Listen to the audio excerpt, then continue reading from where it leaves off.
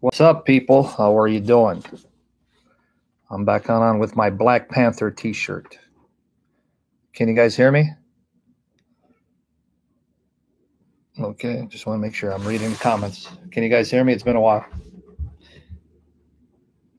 Behold God. All right. I got to work on my narrow shoulders. Okay, so my voice coming in clear? Man, I went from 11 to 8. I guess I'm losing people. All right, that's fine. I don't know, is Protestant Reformer here? Or Protestant Believer? I'm sorry. Okay, what's happening, everybody? What's happening? Wasabi. I was asked to answer this question in 1 Timothy chapter 2, verse 5. I looked at bits and pieces of it first and last. From what I could tell, one of the atheists was just super irrational. He was a disgrace and embarrassment even to atheists, right? So really, well, there was no debate. Blessings. Thank you. Yeah. Yeah, I know.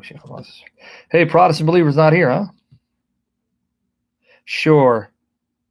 Sure, medic. How convenient. You're back in the hospital. What's up, Netta? How are you, sister? Good to see you again. Okay. No, but anyway, whoever can stay, can stay. Al Evans, Slim Sam. Well, I'm trying to get there. Eventually, I will get my goal by the grace and mercy of the Lord Jesus Christ. Flatten my stomach. Hopefully get some muscle mass in time. And keep it off until the Lord Jesus comes or takes me home, right? I'm still waiting for the word, the green light. Pray in the almighty name, matchless name of Jesus Christ our Lord. I get the word to relocate. I still need the word from the other side. Please pray for that in Jesus' name he'll grant me that grace. I'm ready to go. Yes. Bless you, brother. Good. Okay. Hey, what happened to Protestant believer? He's not here, huh? Okay. Well, that's Protestant for you. Always protesting. First, last, if he doesn't show up, can you post verses? Hey, what's up, Al? What's up, my pal? Pray for that green light to come. I'm still waiting for word, but I'm trusting by grace of the Lord Jesus, by faith in him, it's going to happen. So in Jesus' name, it's going to happen. Okay.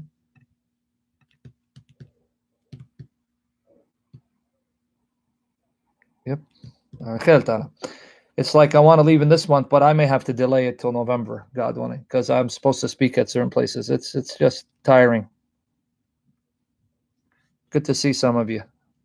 Hopefully, if I keep doing live streams by the grace of the Lord Jesus, by the permission of the Lord Jesus, by the power of the Holy Spirit, we'll eventually see 1,000 like David's would. Yeah, I'm going to stay away from social media for a while. Revelation 22:13. Pull back from social media.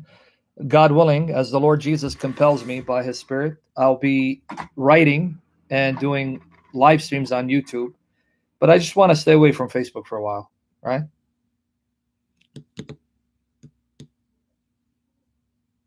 Yep, it's Yom Kippurim. Yom Kippurim, the Day of Atonements.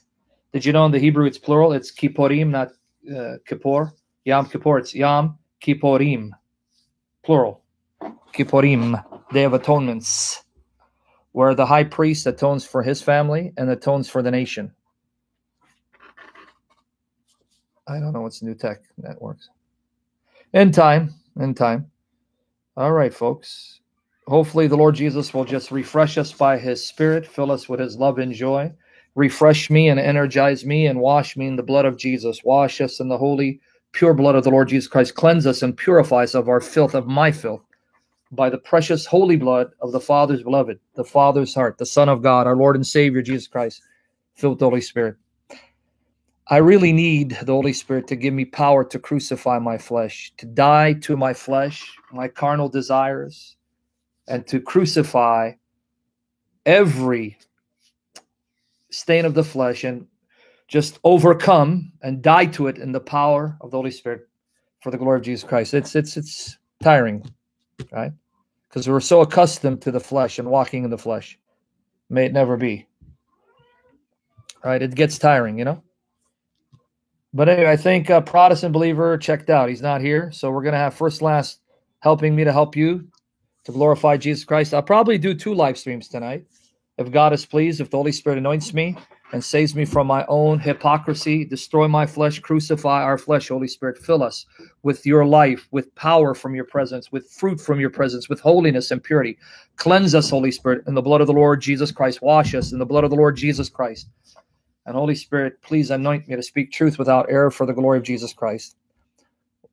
We love you, Holy Spirit. We are in love with you, Holy Spirit. We depend on you. Please save us. Save me from my flesh, from unrighteous anger, from impatience, from lust, from carnality. Please, Holy Spirit, just seal us for the glory of Jesus Christ, and anoint the sound of my voice to be pleasing to the ears of your servants, Holy Spirit.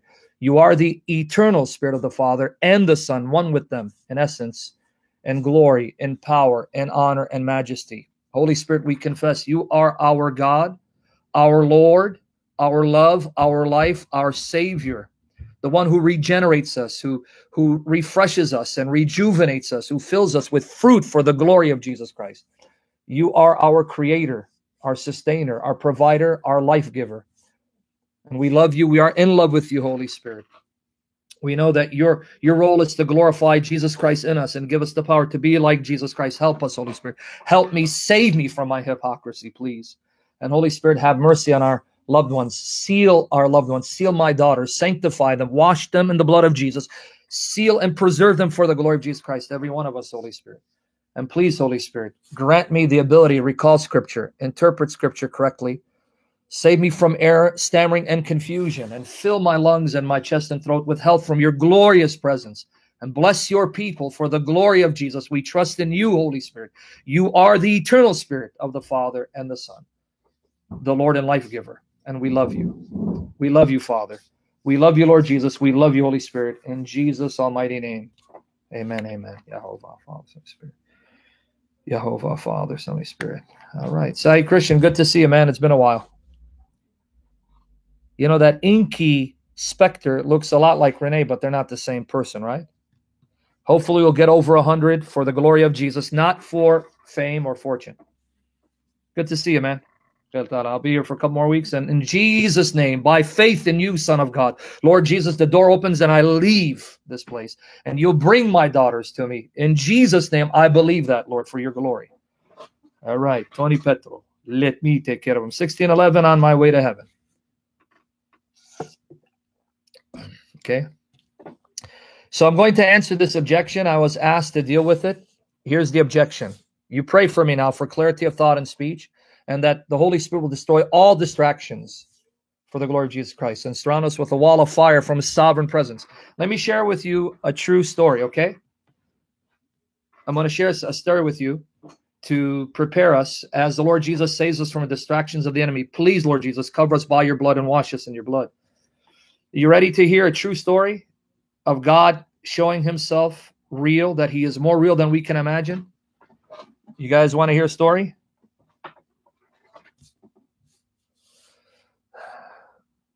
Okay. Let me share a story with you guys. Pay attention to this. For years, and I need to start praying this again. Let me give you the context, okay? I want everyone to hear how real our God is. We know he's real. He is reality. And Andrew is going to fall in love with the God who's real and loves him, who keeps bringing him to these sessions. In Jesus' name, Andrew Martin. Okay, Al and everyone else, I want you to hear this true story. The Lord bears witness if I'm lying, okay? I had read in a book about a missionary in India. Now, remember, it's been years, and I'm sure I'm not going to remember the details exactly, right? Are you with me there? But from the best of my recollection, I was reading in this book that there was a Christian in India preaching the gospel, and there were some witches, local witches, who would contact spirits, and by the power of these evil, unclean spirits, do some miracles to deceive the people and keep them in bondage and fear. So they warned him. Okay, pay attention to this. I remember reading this distinctly. They warned him if he didn't stop preaching about Jesus Christ, that they would contact the spirits to pretty much kill him, to attack his family. And he told them they can do what they want. He was not afraid because he belonged to the Lord Jesus Christ, and Jesus Christ is greater than their spirits, right? So are you listening to me? I want you to pay attention, because people wonder why I interact with the comment section. Let me repeat again. It's because I want to make sure you're following along with me, that you're understanding the issue. I'm not confusing you. because as a teacher, I want to make sure you're understanding it for the glory of Jesus Christ. Now, they came back pretty much bowing before him and saying that we want to worship your God, Jesus Christ, after several weeks. Now, he was stunned, and he wanted to know why they had a change of heart. And here's what they told him, and I'm going to show you how it applies to me. True story, as far as my part of the story, right? For all I know, he probably made it up, but I have no reason to doubt his testimony because Jesus is real, he's alive, and he does miracles every day. All over the world, miracles are happening, genuine, bona fide miracles. And I'm going to encourage you to watch Lee Strobel's Case for Miracles. He came out with a book where he provides actual documented miracles, miracles that Jesus does till this day. And Craig Keener, a renowned New Testament scholar, has a 2-volume work documenting actual bona fide miracles taking place today. Okay? So watch Lee Strobel's Case for Miracles on YouTube, and amazing. He actually has 2 individuals who are miraculously healed. He interviews one, and he plays the tape of the other who was miraculously healed during the recording of a session. So watch it, Lee Strobel, Case for Miracles, because Jesus is real. Okay, now watch here. He asked them what happened, why the change of heart. Now here's their story. They go, when they contacted the spirits to attack him, they came back, the spirits came back to those witches and said, and these are, when I say witches, I'm talking about witch doctors. They're males, not necessarily females. In Jesus' name, we rebuke the distractions. In Jesus' name, destroy the distractions, Lord, for your glory. All right? Now, they came back and said that the spirits came back to us and said that they could not reach you. They could not penetrate and enter your home because there were angels guarding your house. Are you listening? That's what they told him. There were angels guarding your house, so the spirits couldn't penetrate. So then they contacted even more powerful spirits. Pay attention to this. Spirits even more powerful than the ones they dispatched. Those spirits came back and said this. That's what they said. So this tells you these witch doctors were in actual contact with actual spirits. Right? Those spirits who are more powerful than the other spirits came back and said, not only were there angels surrounding the house, but there was a wall of fire surrounding the house. A wall of fire surrounding the house with angels. Are you with me there? A wall of fire. Okay. Now, how does that apply to me? Now, I'm going to tell you the part where I can bear witness, and the Lord is my witness. Now, this part I can testify. This part I can testify the Lord bears witness. Because of that, I would pray every day, and I need to start praying it again. Holy Spirit, surround me. At that time, I didn't have children. Surround me with a wall of fire from your presence. So I would pray, Father, surround me with this wall of fire from your Holy Spirit. Lord Jesus, surround me with a wall of fire from your Holy Spirit. And I would pray that for years, and no one knew this is what I would pray. No one knew. Okay. One day, at the center that I used to be a part of, what I would do, and Al Dariush knows. Al, you can confirm. I'm not going to mention the name of the center, but you can confirm that in the Chicago area, there was a Christian center outreach to Muslims, and I was part of it, right? And I had an office there. Al Dariush, a brother in the Lord, can confirm because he's from my neck of the woods. He's here. See? Right there, he'll tell you. He's a witness to the center. Anyway, we'd have Christians coming to the center, and I would teach them about how to reach Muslims. Now, during one of these sessions, a group of young men and women came and laid hands and prayed for me after the session. Guys, pay attention to this. I hope I can find the card. I don't know if it's there. It's probably in one of my boxes. They wrote a card thanking me. Now, folks, one of the people, guys, pay attention to this. No one knows this is my prayer. One of the people wrote, she goes, Sam, I want you to know how the Holy Spirit protects you. As we laid hands on you and I looked at you, I saw a wall of fire surrounding you. And as we laid hands, that wall of fire came and surrounded us. That's how the Holy Spirit protects you. That's what she wrote in the card. Do you hear what I just said? Do you hear what I just said? I don't think you caught it. I don't think you caught it. No one knew. That's what I would pray every day. Every day I prayed, Father, surround me with a wall of fire from your Holy Spirit. Lord Jesus, surround me with a wall of fire from the Holy Spirit. Holy Spirit, surround me with a wall of fire. And I need to pray that again. I have stopped praying that. I don't know why. Okay.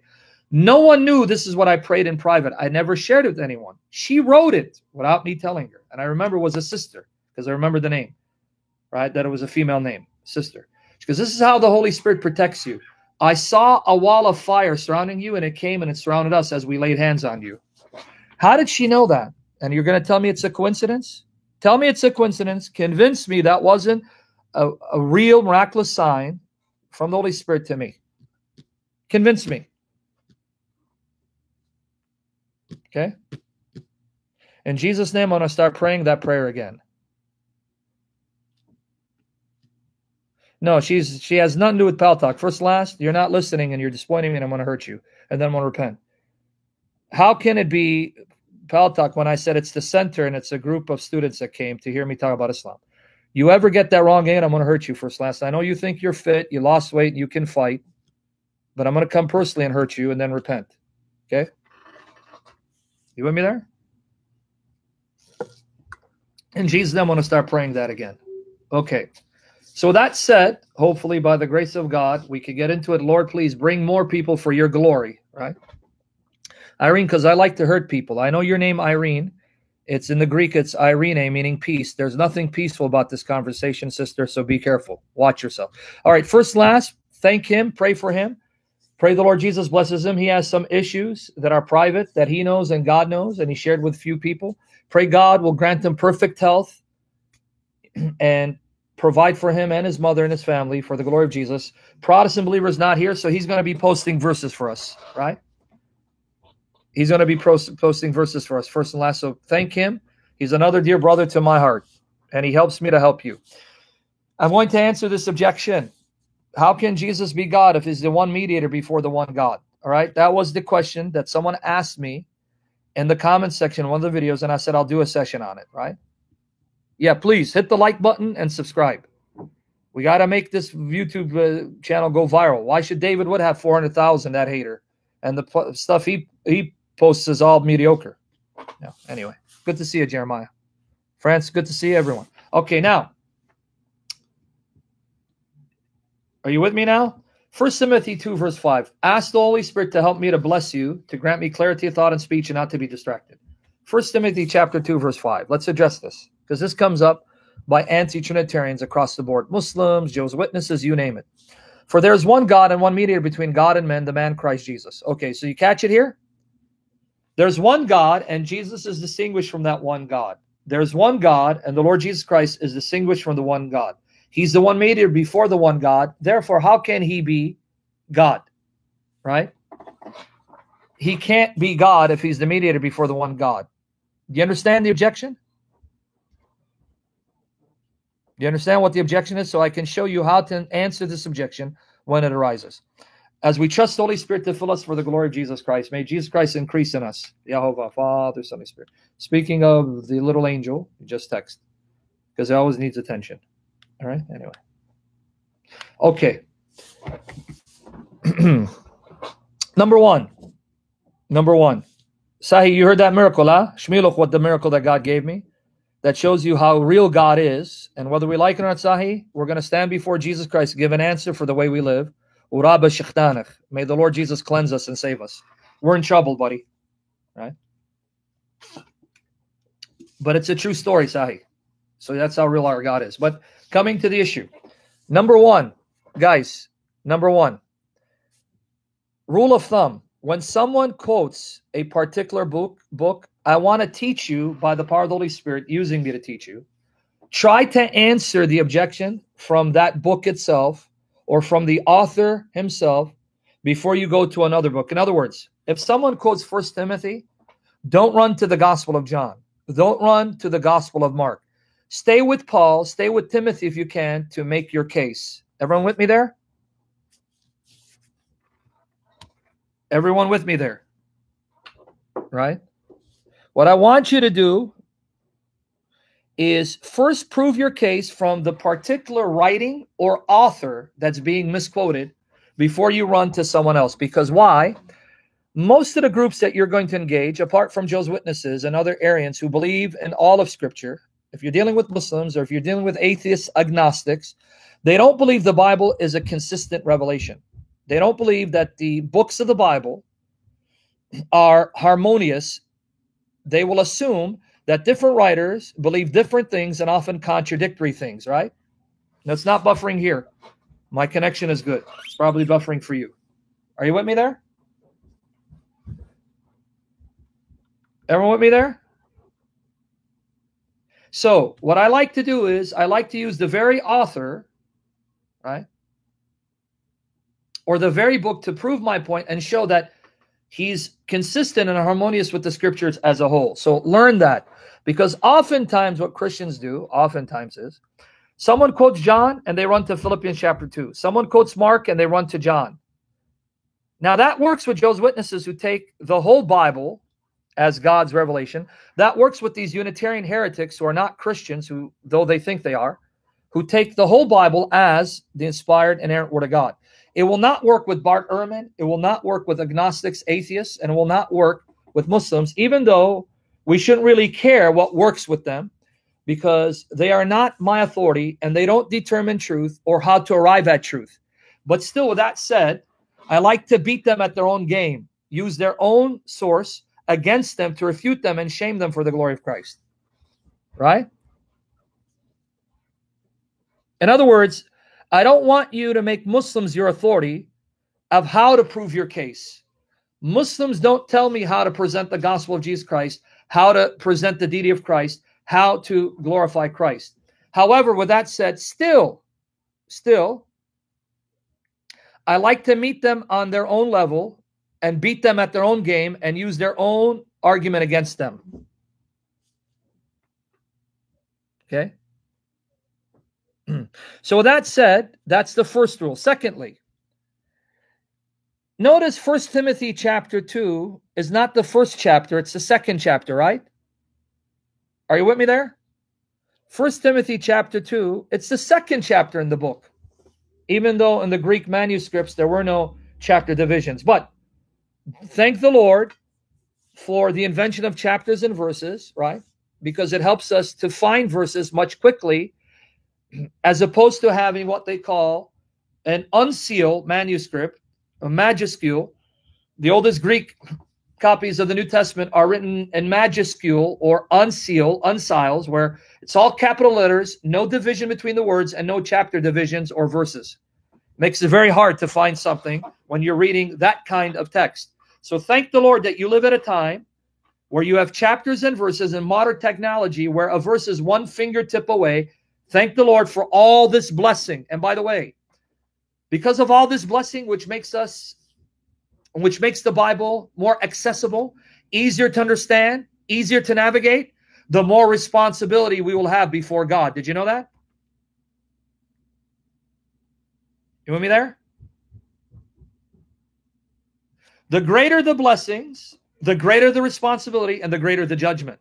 We live in an age, unlike any other age, where because of the computer and internet, modern technology, we have volumes of archaeological, historical, textual data in front of us that makes the Bible much easier and simpler to understand, and yet the level of biblical illiteracy is alarming. Right? It's alarming. Now, with that said, though, let's start with 1 Timothy chapter 1 and see what we can learn. What we can learn about Paul's view of the Lord Jesus Christ from the very first chapter. Okay, let's read 1 Timothy chapter 1, verse 3. Let's start at let's start 1 Timothy chapter 1, verse 3. Guys, pay attention, focus, and pray the Holy Spirit will help me to focus and speak truth for the glory of Christ. Okay, 1 Timothy chapter 1, verses 1 to 3. 1 Timothy chapter 1, verses 1 to 3. Sorry about that. I apologize for that.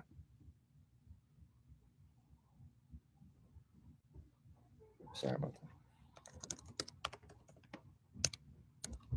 that. Yep, distraction after distraction after there. Sorry, but I apologize, because I pray that the Lord will enable me. Okay, now read with me. Paul, an apostle of Jesus Christ, by the commandment of God, our Savior, and Lord Jesus Christ, which is our hope. Unto Timothy, my own son in the faith, grace, mercy, and peace from God our Father and Jesus Christ our Lord, as I besought thee to abide still at Ephesus when I went into Macedonia, that thou mightest charge some that they teach no other doctrine. Now, okay, you guys with me? There is no lag on my end. There's a lag on your end. So don't make your problem my problem. Okay, let's begin at verse 1. You guys are ready? Okay, are you ready? Let's read verse 1. Notice it says, Paul, an apostle of Jesus Christ, by whose commandment? Of God our Savior and Lord Jesus Christ, which is our hope. Did you catch it? Paul is saying that I'm an apostle because of a commandment given to me. I was ordered, I was commanded to be an apostle. It wasn't my free will. It wasn't my choice to be an apostle. I was given an order, a commandment that I had no choice to obey. Otherwise, I would suffer discipline and punishment, right? You with me there? I need to unpack the meat by the power of the Holy Spirit, and I'm going to go slowly.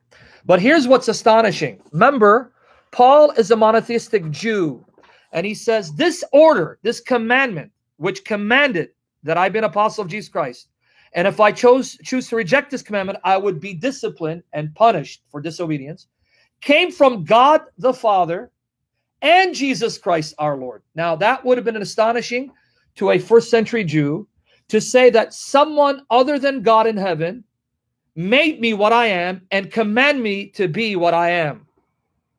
Did you notice this command didn't just come from the Father in heaven, but Jesus Christ our Lord? Father and Son together jointly command people on earth. That's the first point I want you to see. Are you with me there? Go back and read the entire Old Testament, the entire Hebrew Bible. You will not find a single place where someone alongside of God commands people on earth to assume specific roles and perform specific functions. That is something that only God and God alone does from heaven. Jehovah alone in heaven commands things to take place on earth. Did you catch it? Before I move on. Is it clear? So here's a monotheistic Jew named Paul, saturated in the Old Testament, steeped in Judaism, a premier student of Gamliel, one of the greatest rabbis according to Rabbinic Judaism, the son of Hillel, another great outstanding rabbi. And he knows the Old Testament. And yet he says, this order, this command for me, the apostle of Jesus Christ, was issued, came from God the Father, our Savior, and our Lord Jesus Christ, our hope. Both of them jointly in heaven ordered me to be what I am. That in itself shows that Paul believes that Jesus Christ is essentially one with the Father, because you cannot have God Almighty and a creature jointly together in heaven issuing commands to people on earth. That does not happen according to the Old Testament. Is that clear? Before I move on to the next point.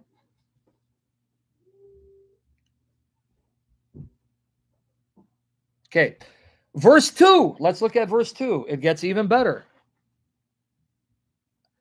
Pray for me and I'll be filled with wisdom to teach you for the glory of Jesus Christ. Okay. Unto Timothy, my own son in the faith, grace, mercy, and peace. Now notice the source of this favor that comes to us on earth. The source of this mercy that we experience on earth. The source of the peace that fills us while we're on earth is from God our Father and Jesus Christ our Lord. Wow.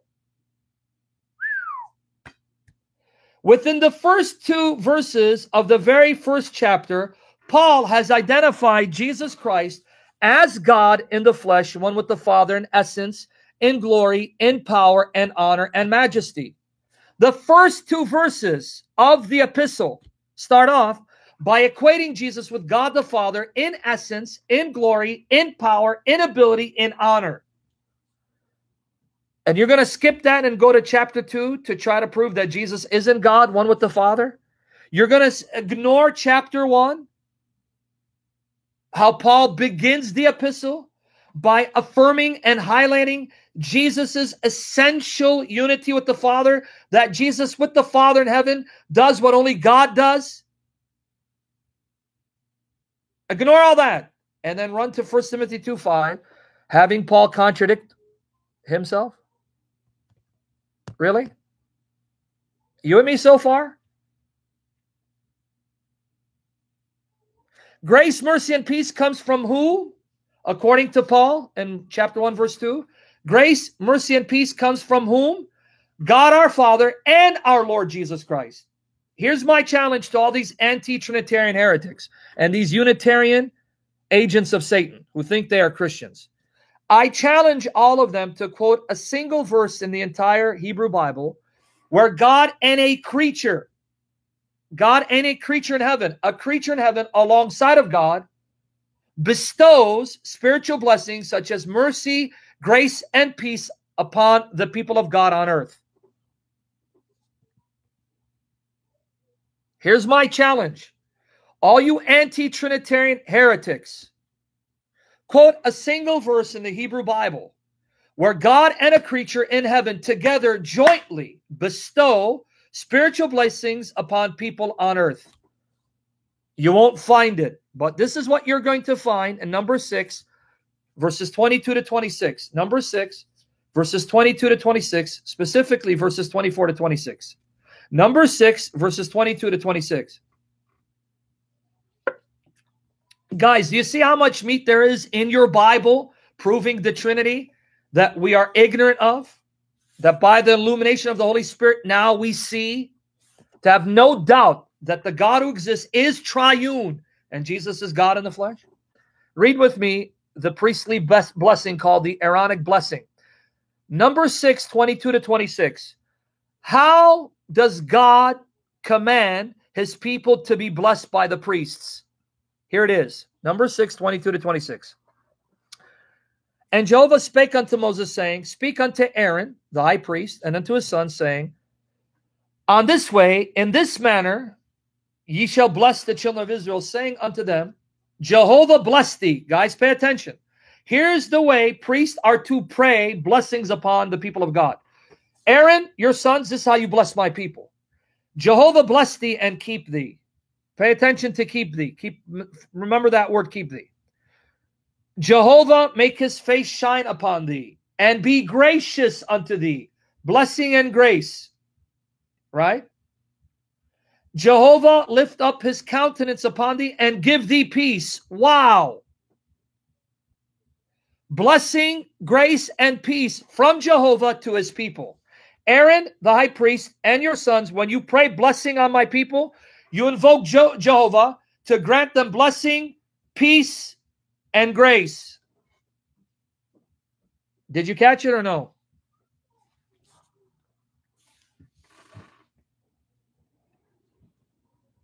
You guys catch it? When the high priest is to pray blessing on the people of God, who does the high priest invoke to pour out, bestow his mercies, his grace, his graciousness, and his peace? Who? Jehovah. Does he mention anyone besides Jehovah?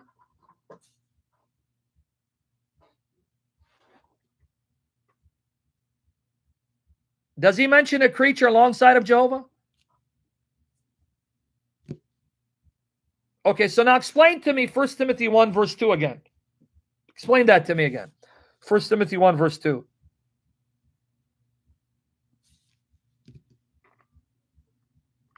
And by the way, the entire New Testament epistles do this very thing. They invoke either God the Father and Jesus Christ together, or Father, Son, Holy Spirit together, or even Jesus alone in many places. Notice, unto Timothy, my own son in the faith, grace, mercy, and peace from God our Father and Jesus Christ the Lord.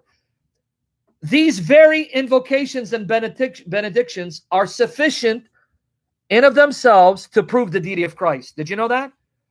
If you wanted to prove that Jesus is God Almighty, equal to the Father, All you need to do is quote these invocations, these prayers, these benedictions. Did you know that? That's all you need to do. Because in light of the Hebrew Bible, people on earth only invoke, only ask, only request Jehovah to grant blessings, peace, grace, love, you name it, upon the people of God. Do you know that?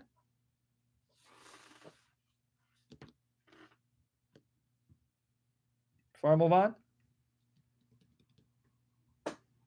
So did you catch that the first two verses of chapter 1, the first two verses of chapter 1, right, already begin with an explicit affirmation that Jesus in heaven is equal to the Father in essence, in glory, in power, in majesty, and honor, which is why Jesus does what only God can do and does everything the Father does for believers on earth.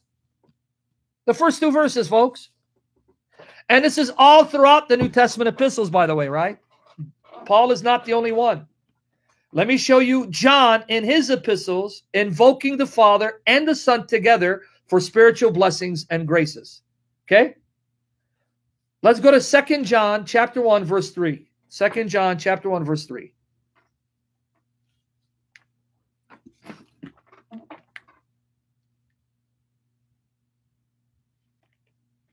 Second John chapter 1, verse 3.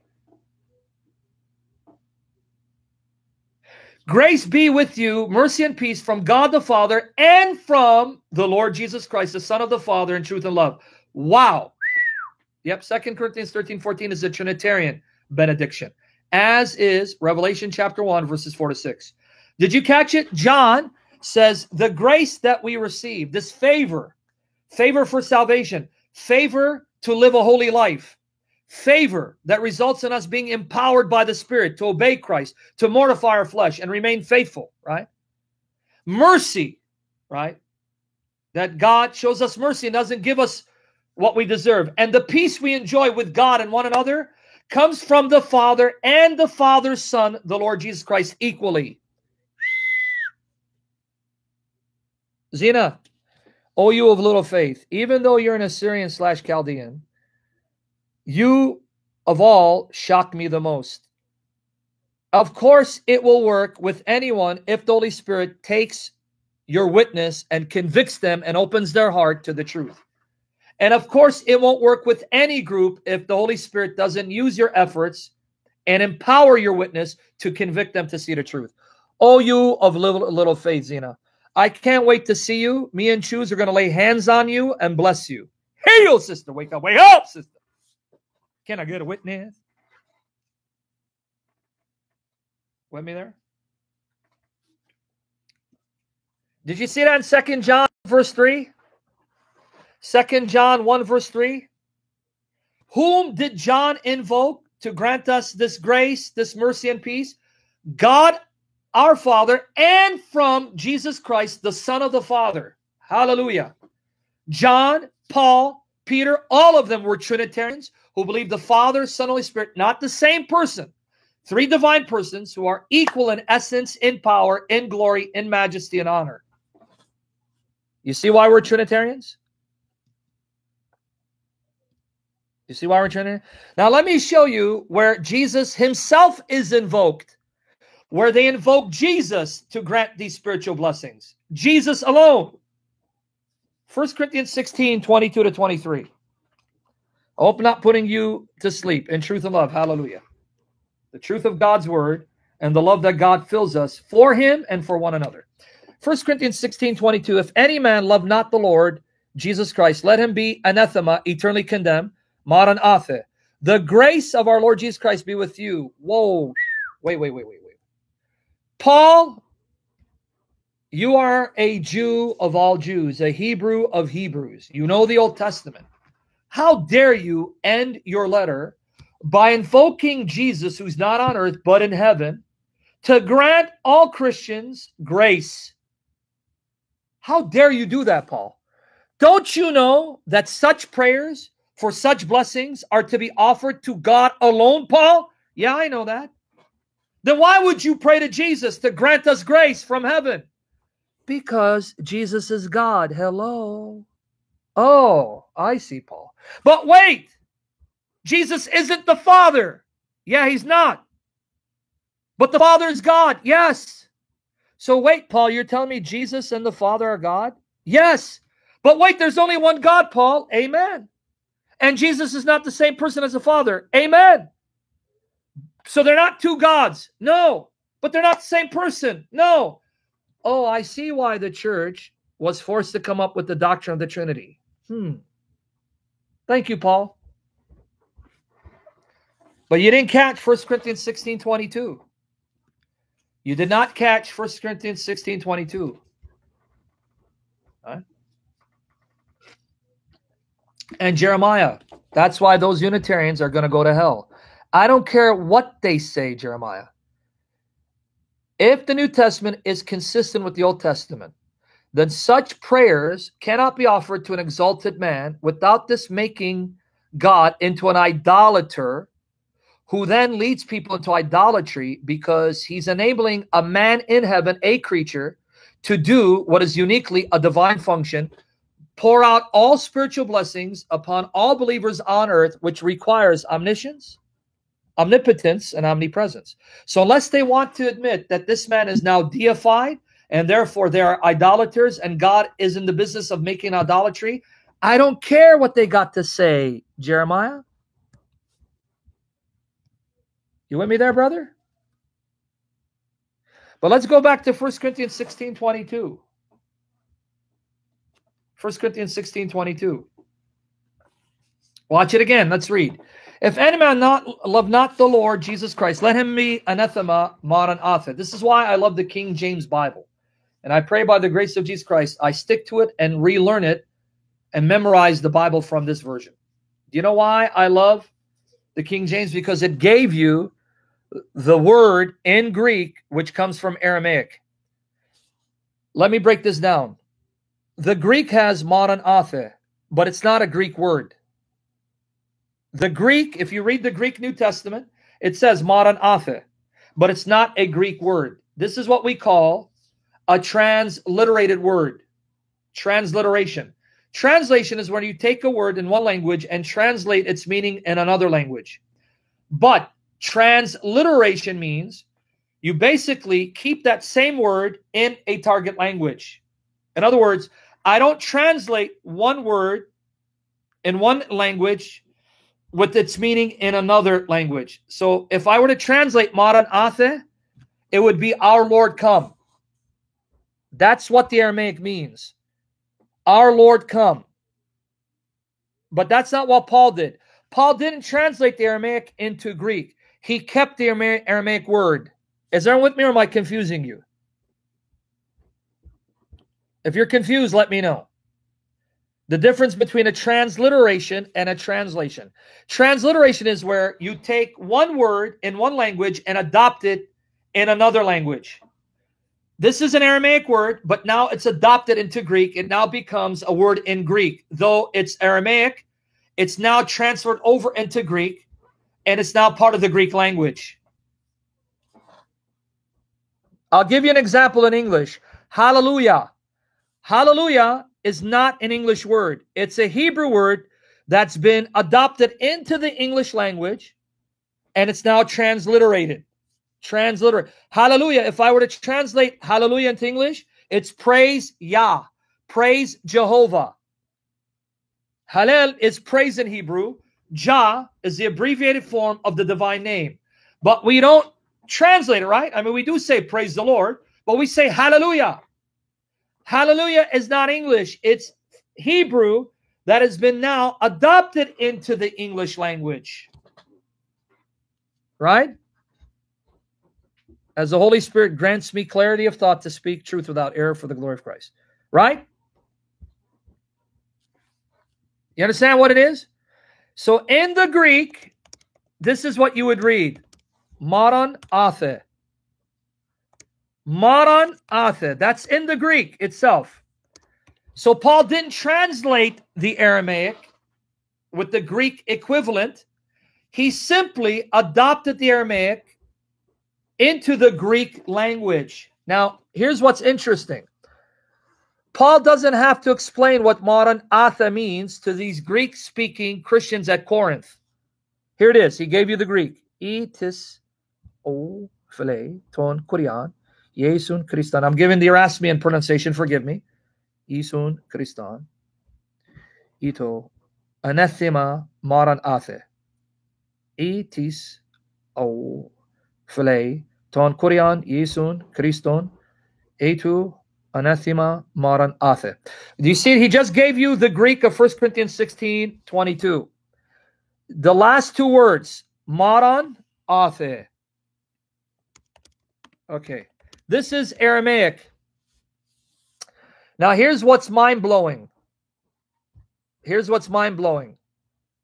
Paul is writing to Greek-speaking Christians, and he uses an Aramaic word, and he doesn't translate it. You know why? You know why he doesn't translate it? Because he knows that his audience already know what the word means.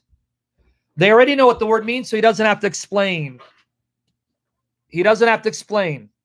Okay, but for those of you who don't read Aramaic, and you're reading the King James says, modern athe. Post the King James again.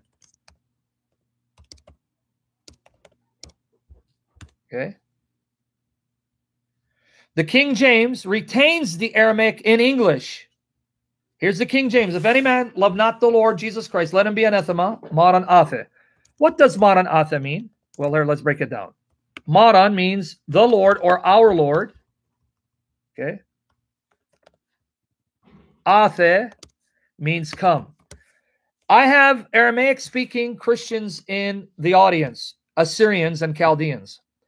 We still use that word today. Modern athe means our Lord comes. In fact, in my dialect of Aramaic, I speak Jilu, I say modern. Well, I wouldn't say that. Because I'd say modern pe. There are Assyrians who would say modern ate. Modern ate. You have Assyrians today that use that expression and will say modern ate. See, my friend Toma. If he wants to say our Lord comes or will come, he'll say modern ate. Okay. Now, you know what this means? Can I tell you what this means? See, you got a Syrian Chaldean saying, yep. You know what this means? The fact that Paul doesn't translate the phrase means that the Greek-speaking Christians already knew what it meant. And it's a prayer. It's a prayer. See? Sahih Christian speaks a dialect of Aramaic, Syriac, that says it exactly the way Paul wrote it. Modern athe. They say it exactly the same way till this day. Okay? Sahih Christian, he's a witness. Okay? Now, you know what this tells you? That this prayer, because it's a prayer, our Lord come. Our Lord come. So the Christians are praying and they're saying, our Lord come. Come, O Lord. They're asking Jesus to return.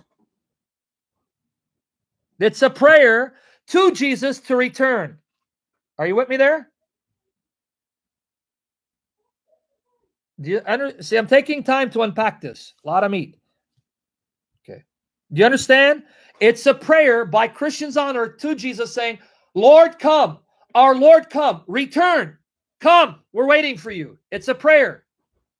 So number one, they're praying to Jesus. But number two, the very fact it's Aramaic tells you this prayer to Jesus didn't start among the Greeks. It started among the Jews who spoke Aramaic. In other words, 1 Corinthians 16:22 proves that the Jews were already worshiping Jesus in Jerusalem, and in their mother tongue, Aramaic, they're already praying to Jesus, asking Jesus to come.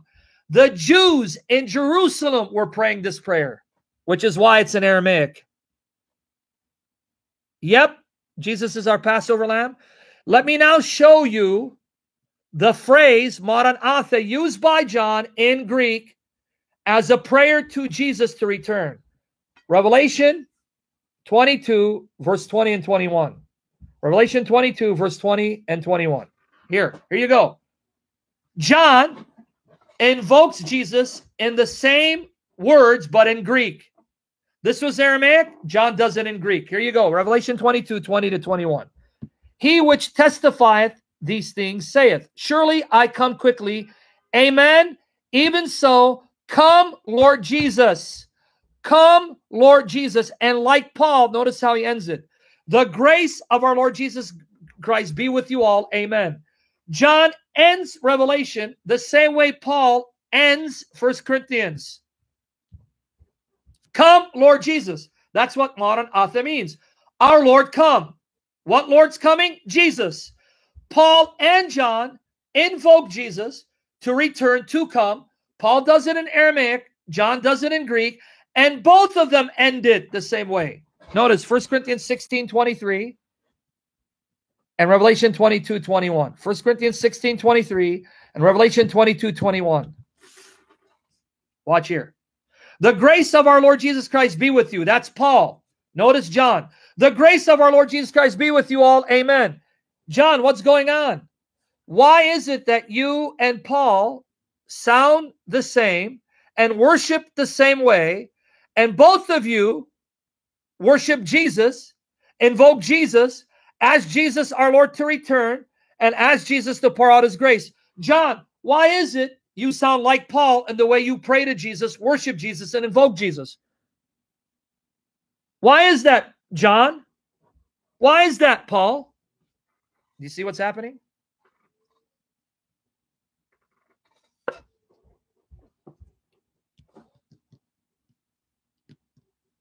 Do you see what's happening here?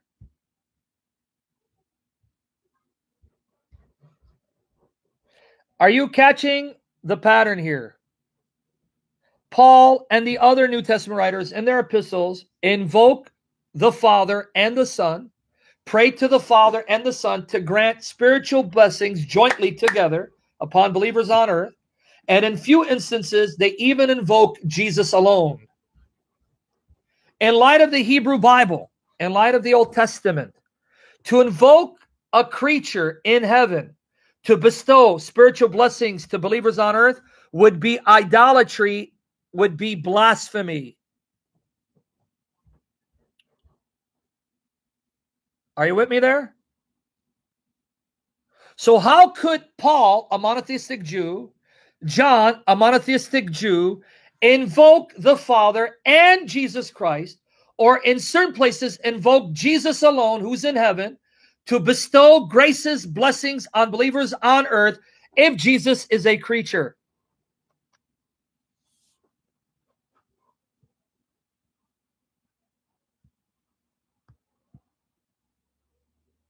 Because he's no creature, Paul and John and the Jews in Jerusalem all knew, believed, and realized Jesus is Jehovah God in the flesh, equal to the Father in essence, in glory, in power, in honor, in majesty, though not the same person.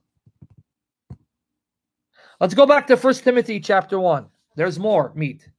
1 Timothy chapter 1, verses 12 to 16. 1 Timothy chapter 1, verses 12 to 16. Let's read. Yep, bye-bye, JW. Exactly, Aldariush. And I thank, notice who Paul thanks. I thank Christ Jesus our Lord. Guys, I don't know if you're reading this.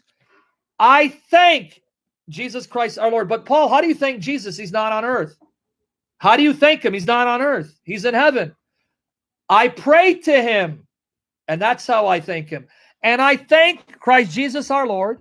Notice why he thanks him, who hath enabled me, who has strengthened me, who has empowered me, for that he counted me faithful, putting me into the ministry. Wait, Paul, you're thanking Jesus in heaven for empowering you to do ministry and to live the Christian life? You're thanking Jesus in heaven for counting you worthy to do ministry? Because he put you in ministry and he's giving you the power to do ministry?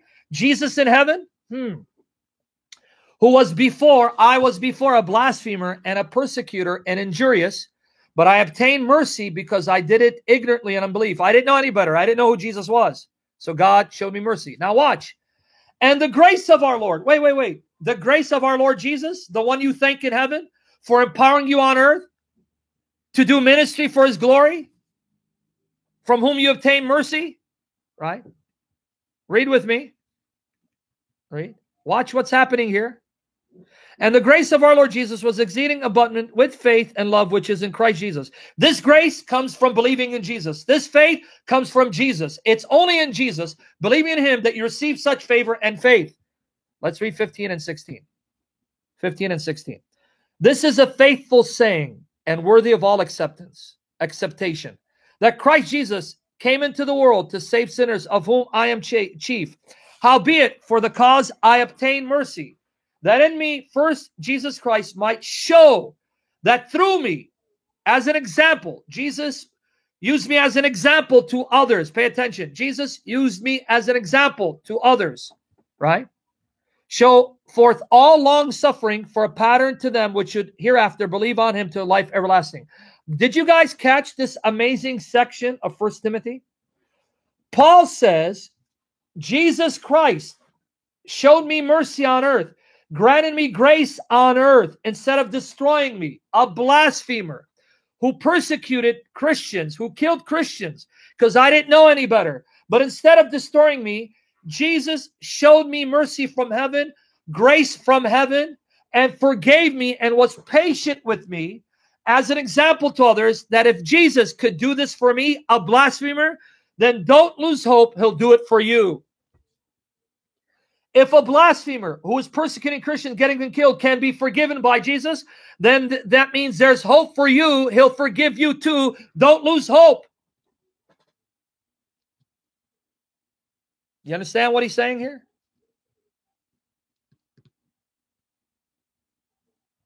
But wait, why is Paul thanking Jesus in heaven? Why is Paul saying Jesus in heaven gave me this grace, this mercy, and was patient with me, and gave me the power and strength to remain faithful in ministry to glorify him? Paul, how dare you thank Jesus in heaven, attribute this salvation, this grace and mercy that transformed you from a blasphemer into a saint, and the power that you need to remain faithful and do ministry to Jesus in heaven, if Jesus isn't God, Paul? How could you attribute this to Jesus? Paul, what are you doing, man? You are a Jew. You know the Old Testament. You know it's only God that gives you strength from heaven. It's only God that is patient with people on earth. It is only God that gives grace and mercy leading to salvation. How are you ascribing all this to Jesus, Paul?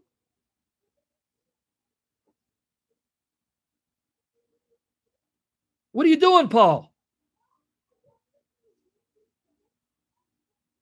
Do you see how much meat are in these verses that we overlook? Meat to show that Jesus is God Almighty. He is glorious. And the hope and the encouragement and comfort this meat gives us to know that we're not beyond the grace and mercy and love and patience of Jesus. Paul is saying, if I, a blasphemer who was killing Christians and persecuting them, could be forgiven by that same Jesus, could be loved by that same Jesus, could be transformed by that same Jesus, and that same Jesus give me the power I need to love him, to remain faithful and do ministry to glorify him. If I, Paul, could be given that grace, then don't you ever doubt that Jesus will forgive and love you too. Man, I did the unimaginable. I killed Christians. I imprisoned them, persecuted them, and Jesus still forgave me. What's your excuse for not going to Jesus and trusting Jesus will forgive you? What sin could you have committed that would be greater than the grace and mercy and love of Jesus? You see his point?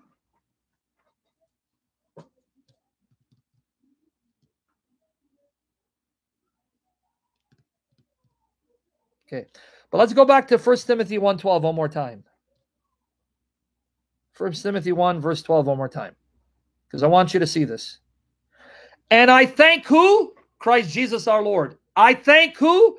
Christ Jesus our Lord, who hath enabled me, empowered me, strengthened me, for that he in heaven counted me on earth faithful, putting me into the ministry. Jesus put me in ministry. Jesus gives me the power to remain in ministry, to be holy and faithful, and to love him till I die. Who gave me that power? Jesus did. Who put me in ministry? Jesus did. Who do I thank? I thank Jesus. Isn't it amazing that like me and Zena are talking about a movie and a trailer, which insults me because I'm talking about Jesus and his goodness? And of all people, Zena's the one now doing it. Isn't it amazing that Zena wants to justify it by saying it's a movie about Paul? Who cares about a movie about Paul? We're reading Paul's letter. Which is better, watch a movie about him or read his letter inspired by the Spirit? Choose. Please do me a favor. Make a choice. Lay hands on her right now, on her forehead, and bless her.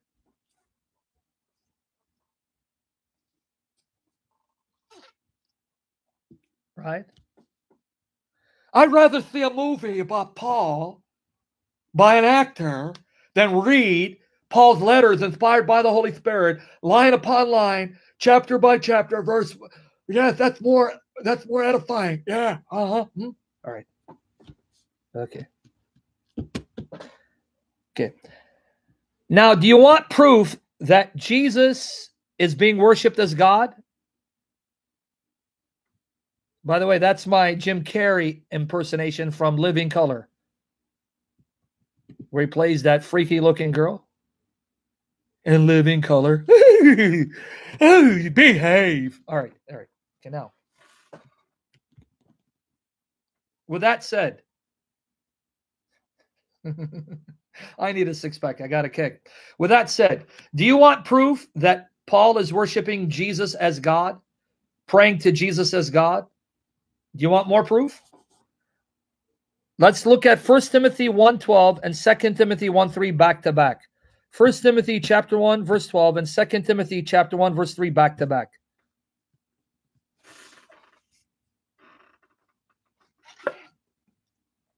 Guys, read with me. The Greek is the same. And I thank Christ Jesus our Lord. But wait, 2 Timothy 1:3, I thank God whom I serve from my forefathers. Wait, Paul, who do you thank? In 2 Timothy 1:3, you're thanking God the Father. 1 Timothy 1:12, you're thanking Jesus Christ. Paul, who do you thank, man?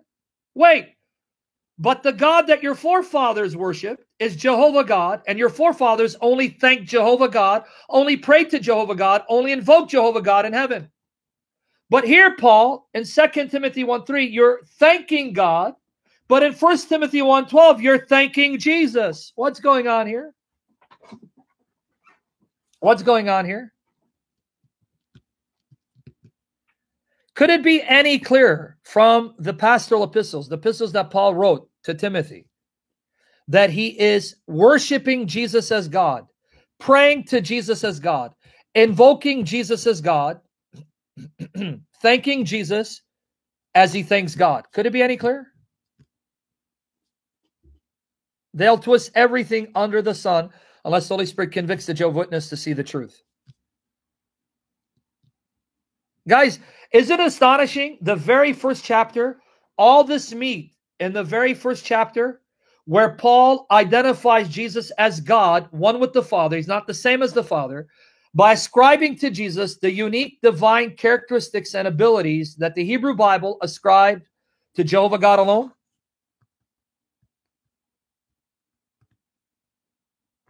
Is it clear?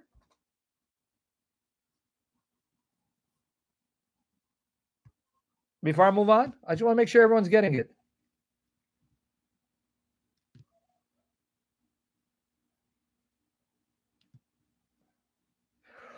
So now when we go to 1 Timothy 2, verse 5, yeah, in their Bible, Aldorius, 1 Timothy starts in chapter 2. That is going to start in verse 1, on chapter 1. In their Bible, 1 Timothy starts in chapter 2, not in chapter 1. Okay, now, watch here. Watch here. 1 Timothy 2:5. Okay.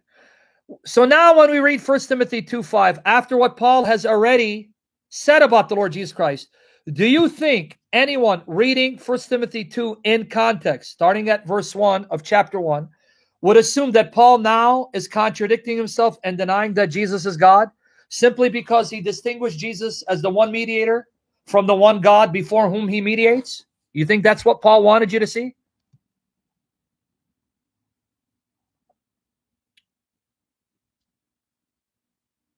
Do you think that's what Paul wanted you to conclude after reading chapter 1 before arriving at chapter 2?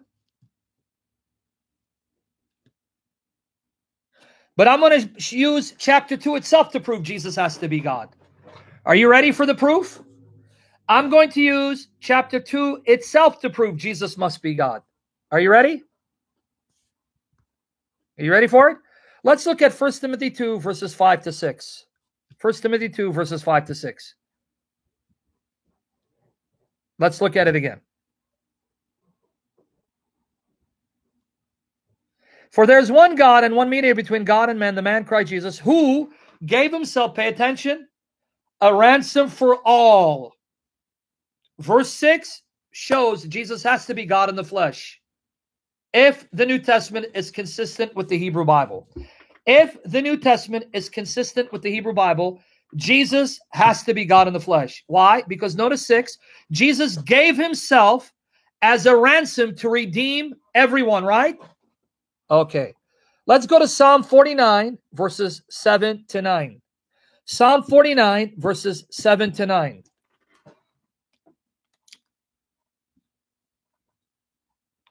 None of them, no human creature, fallible human creature, can by any means redeem his brother. Read this, folks. None of them can by any means redeem his brother, nor give to God a ransom for him. No human creature can offer God a ransom to save his fellow brother. For the redemption of their soul is precious, and it ceaseth forever. In other words, it's too high, and you can't prevent a human soul from dying, that he should still live forever and not see corruption. Now, I'm really confused. Psalm 49 says a human being is incapable of offering God a ransom to save a single human soul so that it continues forever. Can't do it. Now, verse 15. Verse 15. Same Psalm, verse 15. Same Psalm, verse 15. Psalm 49, verse 15. But God will redeem my soul from the power of grave, for he shall receive me, Selah. So now, guys, help me understand this. Psalm 49 says a human creature, fallible, fallen human creature, is incapable of redeeming a single human life, let alone all human souls, which is why God has to redeem us. But Paul just said Jesus Christ, the man, who's our mediator, the man, offered himself to ransom all human lives. How, Paul? Don't you know your Old Testament? Yes. You know your Old Testament says human beings can't do that? Yes. Then how can Jesus do what no human being is able to do? A human being can't even redeem one human life. He can't even redeem himself. You're saying Jesus redeems all human lives. How? I thought he's a man. Because I already told you in chapter 1, he's more than a man. He is God who became man. He's the God-man. Oh, I see. Isaiah 59, verse 16. Isaiah 59, verse 16. Isaiah 59, verse 16. God saw, pay attention here. God saw, Jehovah saw, that there was no man, and wondered that there was no intercessor, no mediator good enough. Therefore, his arm, Jehovah's own arm, a metaphor for his power, brought salvation unto him, and his righteousness, it sustained him. Wait, Isaiah says, when God looked for a human being to save, to intercede, he couldn't find anyone worthy enough, so he had to act in his own power, in his own arm to do it. Isaiah 63, verse 5. Isaiah 63, verse 5. And I looked, this is Jehovah speaking. Guys, pay attention, Jehovah speaking. And I looked, and there was none to help. And I wondered that there was none to uphold. Therefore, mine own arm brought salvation unto me, and my fury, it upheld me. Wait. Paul, you know Psalms, right? Yeah. You know Isaiah? Sure. I quote from all the time. Paul, did you not read that Jehovah said, When he looked for a man worthy enough to intercede or save, he couldn't find no man, which is why God chose to do it in his own arm, in his own strength, in his own power. Yeah? Then how can you say Jesus the man was able to ransom all human souls when only God can do that? Because Jesus isn't merely a man. I thought I made that clear in chapter 1. Haven't you read? Jesus is God in the flesh.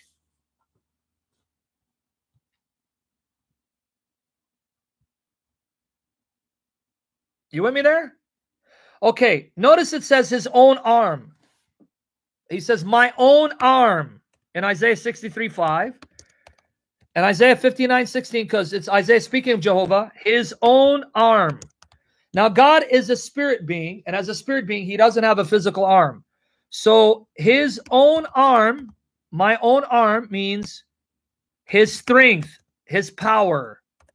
It's a metaphor for his strength, his power. Because what do you use your arms with? To lift, to push, to resist, to strike, right?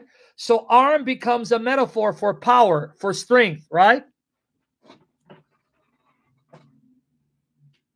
Right? Yeah, you can use it to hug, but in this context, you use your arm to lift something, to resist something, to strike something, right? It's a metaphor for power, to uphold something, right? To carry something. Okay, right? So arm of Jehovah is simply another way of saying the power of Jehovah, the strength of Jehovah. Okay, now with that said, 1 Corinthians 1, 23 to 24. 1 Corinthians 1, 23 to 24.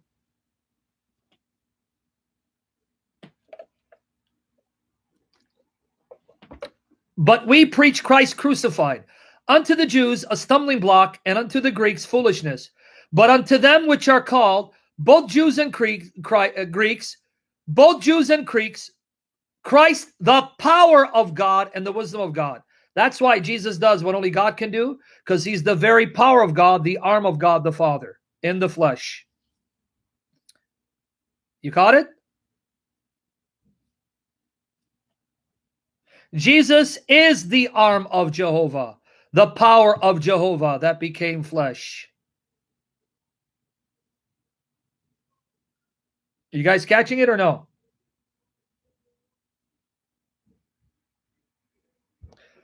In fact, Isaiah 53 says that the servant of Jehovah who bears our sins, the servant of Jehovah who's numbered with the transgressors, who offers his soul as a guilt offering, Asham, he's actually the arm of Jehovah. Let me prove it to you. Isaiah 53 verses 1 and 2. Prophecy says the servant of Jehovah who dies to atone for the sins of the world, who offers his soul as an Asham, a guilt offering, who makes intercession for transgressors, he is the arm of Jehovah. Here, read with me. Let's see if you catch it. Let's read. Who hath believed our report, and to whom, pay attention, to whom is the arm of the Lord Jehovah revealed? Who has seen the arm of Jehovah?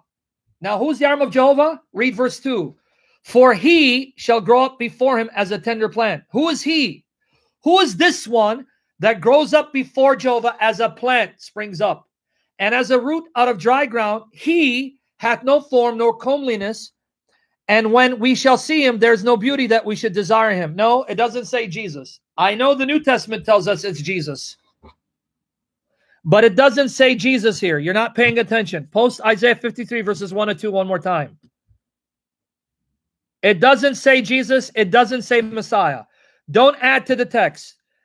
In Isaiah 53, 1 and 2, who is it? Read it. It doesn't even say servant. You're not reading. Who hath believed our report, and to whom is the arm of the Lord revealed? For he shall grow up before him. Who's the he that grows up before Jehovah? Under Jehovah's eye. Angela, it does not say Jesus Christ. Let's try it again. Read it. It's there.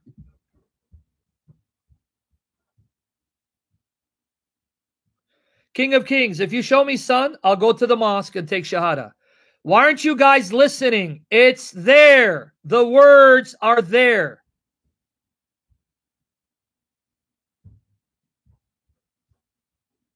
Isaiah 53, 1 and 2. One more time. Who is this one growing up before Jehovah who had no beauty to attract us to him? Nada. You're tempting me to block you, but you're such a good sister, I won't. Can you show me the words Holy Spirit in verses 1 and 2? I'll become Orthodox. I'll get baptized in your church. Show me the words Holy Spirit. Why are you guys adding to the text? It's right there, verses 1 and 2. 1 and 2, come on, folks. Come on. It's right there. Verses 1 and 2, it's there. Read it one more time. I'm not going there until you get it. No. He grows up like a tender plant, but you're told who he is in verses 1 and 2.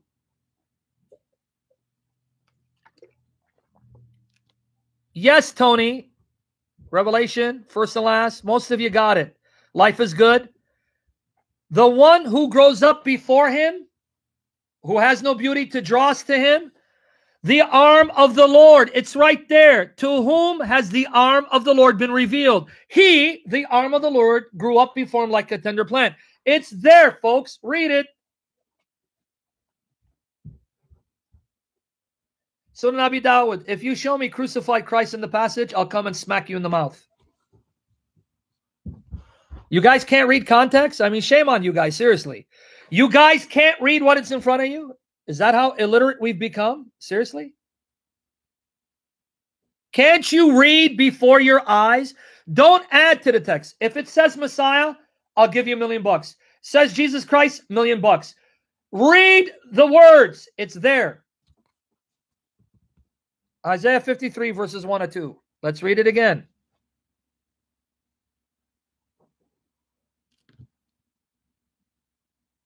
Who cares who the hour is, Abby? Don't make me block you and introduce something else. Read who the tender plant is that grows up before Jehovah. No, Kings, this is the 5th time I said in the text. Who is the one that grows up before Jehovah as a tender plant, who has no beauty that we should be drawn to him? We wasted 10 minutes on this, folks. Come on now. Wake up, church. Who? Jeremy's going to kill me. Jeremy, dude, I think you're tired. I need to block you. Jeremy, for the love of God, the plant grows up before the Lord. Verses 1 and 2.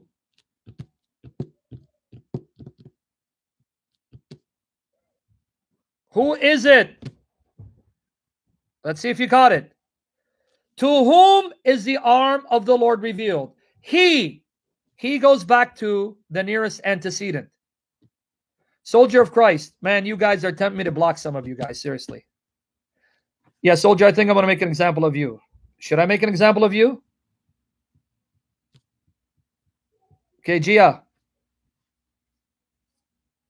If you don't get the answer, Gia, and the next time around, I'm going to block you. Who is the plant that grows up before Jehovah?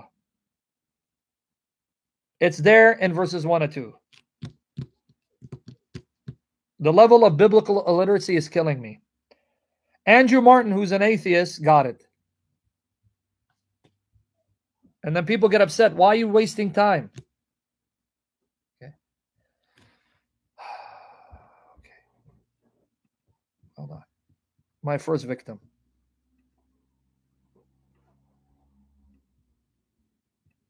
Okay. Okay. Who's getting it? I'm going to start taking casualties. Who's getting it? Why is it so hard for us to understand the Bible? Why is it so hard for us to understand the Bible? I mean, the level of biblical literacy, honestly. You don't need to be a genius to see it.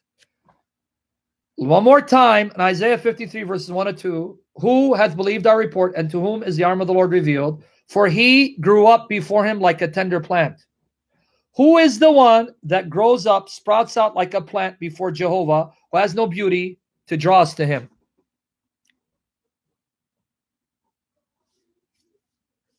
Who caught it now? We wasted too much time on this. Come on, last time. I need answers. Come on, guys, speed it up. Okay. Okay. Keep going. Answer, guys. Come on. I want all of you to answer. Beautiful. Beautiful. Beautiful. You got it finally. The servant of Jehovah in Isaiah 53, he is the arm of Jehovah. You guys got it.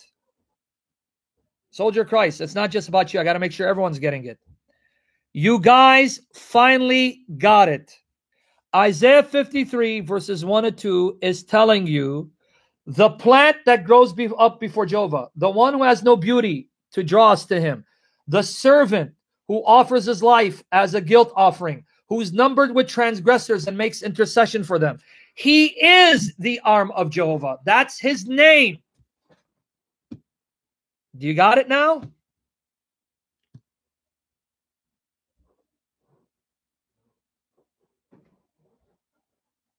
Did you get it now? Did you understand? One of the names of the servant of Jehovah, whom the New Testament says is the Messiah, Jesus, one of his names is that he is the arm of Jehovah. Unbelievable. Why would it be hard for you guys to get this? I'm not trying to belittle you. You guys are intelligent. You're smart. You're spirit-filled. You have the wisdom of the Holy Spirit. You don't need to be Einstein to see this, man. It's there. Read context. Read. Right? Okay. Now, let me show you something. Let me show you something. People say, Sam, you're too harsh. No, it's not I'm trying to be harsh. I love you guys. Honestly, I do. I love you guys. That's why I want to teach. I want this wisdom to be yours. It's from the Holy Spirit for all of us. I mean it. I want you to be the best Christians on fire for Jesus, in love with Jesus. Okay, now, let me show you something. Okay, let me show you something. Okay, pay attention now. Isaiah 59:16. Now, guys, here's where I need you to listen. Here's what we're going to do back to back. Isaiah 59:16 with 63 verse 5 and, pay attention, 53 verse 12. Okay? Back to back, pay attention.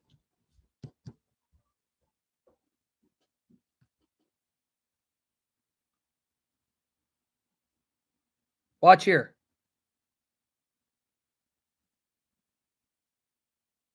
Well, Abby, it is poetic in that the servant is not literally his arm, right? Jesus wasn't an arm, a long arm with fingers walking around. But it's poetic in the sense that it's a metaphor telling us something about this person and his nature and relationship to Jehovah. Okay, now read with me. Guys, read with me. Isaiah 59:16, Isaiah 63:5, and 53:12. Read with me. No questions. Stop texting. Read. And he saw that there was no man. Pay attention. Jehovah saw there was no man and wondered that there was no intercessor, no one worthy enough to be an intercessor. Therefore, his arm brought salvation unto him, and his righteousness, it sustained him. So there was no man who was good enough to intercede. So Jehovah's own arm became the intercessor. Okay. 63:5 says the same thing. And I looked, and there was none to help. And I wondered, there was none to uphold. Therefore, mine own arm brought salvation unto me, and my fury, it upheld me. Now, guys, read 53:12. 53:12. Remember, Jehovah said there was no man worthy to intercede, to save. So my arm became the intercessor. My arm brought salvation. But wait, the servant, Isaiah 53:12. Pay attention. The servant, Isaiah 53:12. Therefore, Jehovah speaking, I will divide him a portion with the great, and he shall divide the spoil with the strong, because he hath poured out his soul unto death, and he was numbered with the transgressors, and he bare the sin of many, and made intercession for the transgressors. Wait, Jehovah, wait. How can he, the servant, make intercession for sinners and bear their sin when you just told us, Jehovah, no man was worthy enough to intercede, worthy enough to save, so your own arm did the intercession?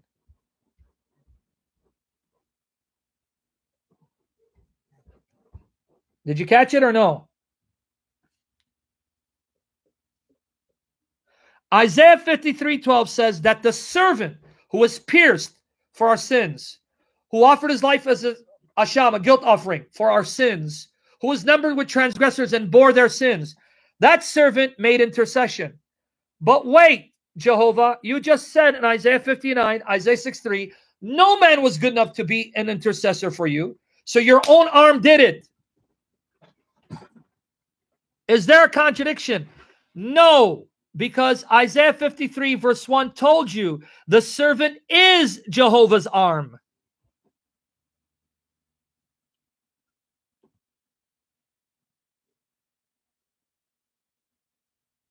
You get it? There is no contradiction.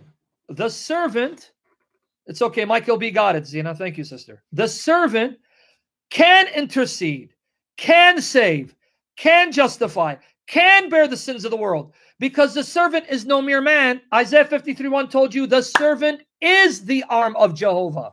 He's one with him.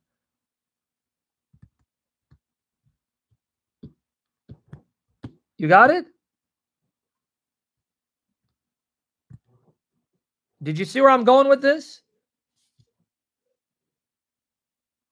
That's why Paul can say Jesus, the man,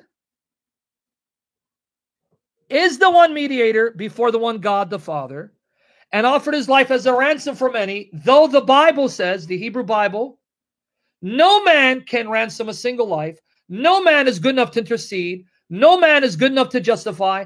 No man can save anyone, but Jesus is good enough because he's not just a man. He's more than a man. He is the infinite, eternal power of the Father, the arm of the Father, God in the flesh. That's the point.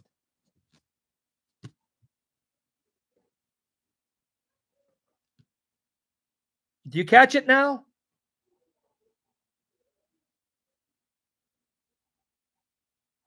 Are you catching where I went with this? If you take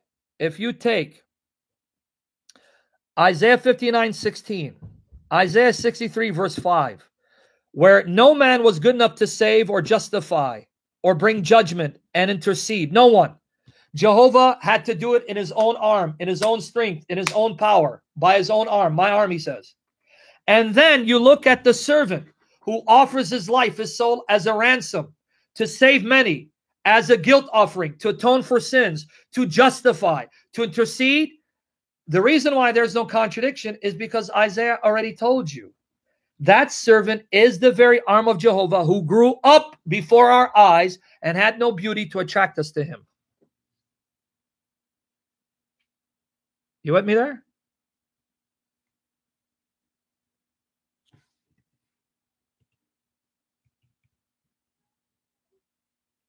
Exactly, Andrew. That's why I'm saying Andrew, in Jesus' name, will fall in love with the triune God, will worship Jesus as God once again, sooner than later, because he knows too much truth and he sees it. Look, the guy sees it.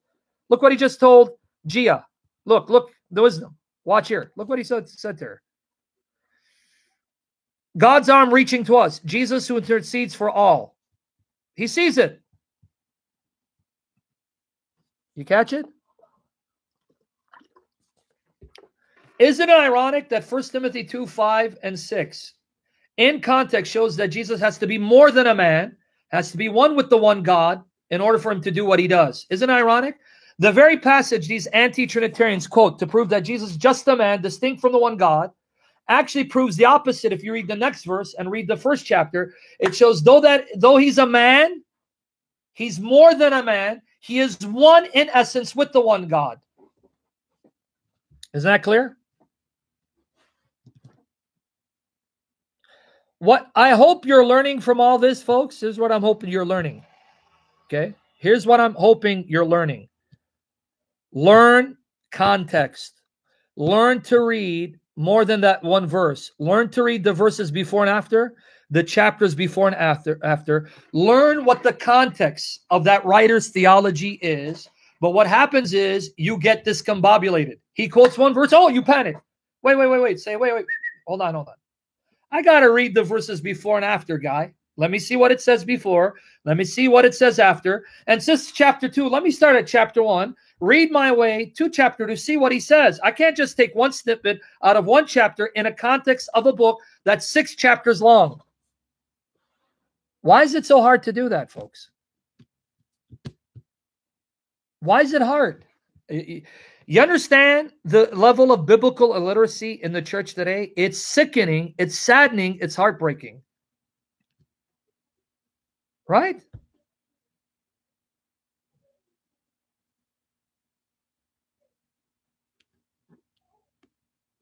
Right? So there you got it. There you answer. Now, this one now will take into consideration the particular Bible version that your opponent is using. Now here, we're going to have to be familiar with translations. Are you with me there?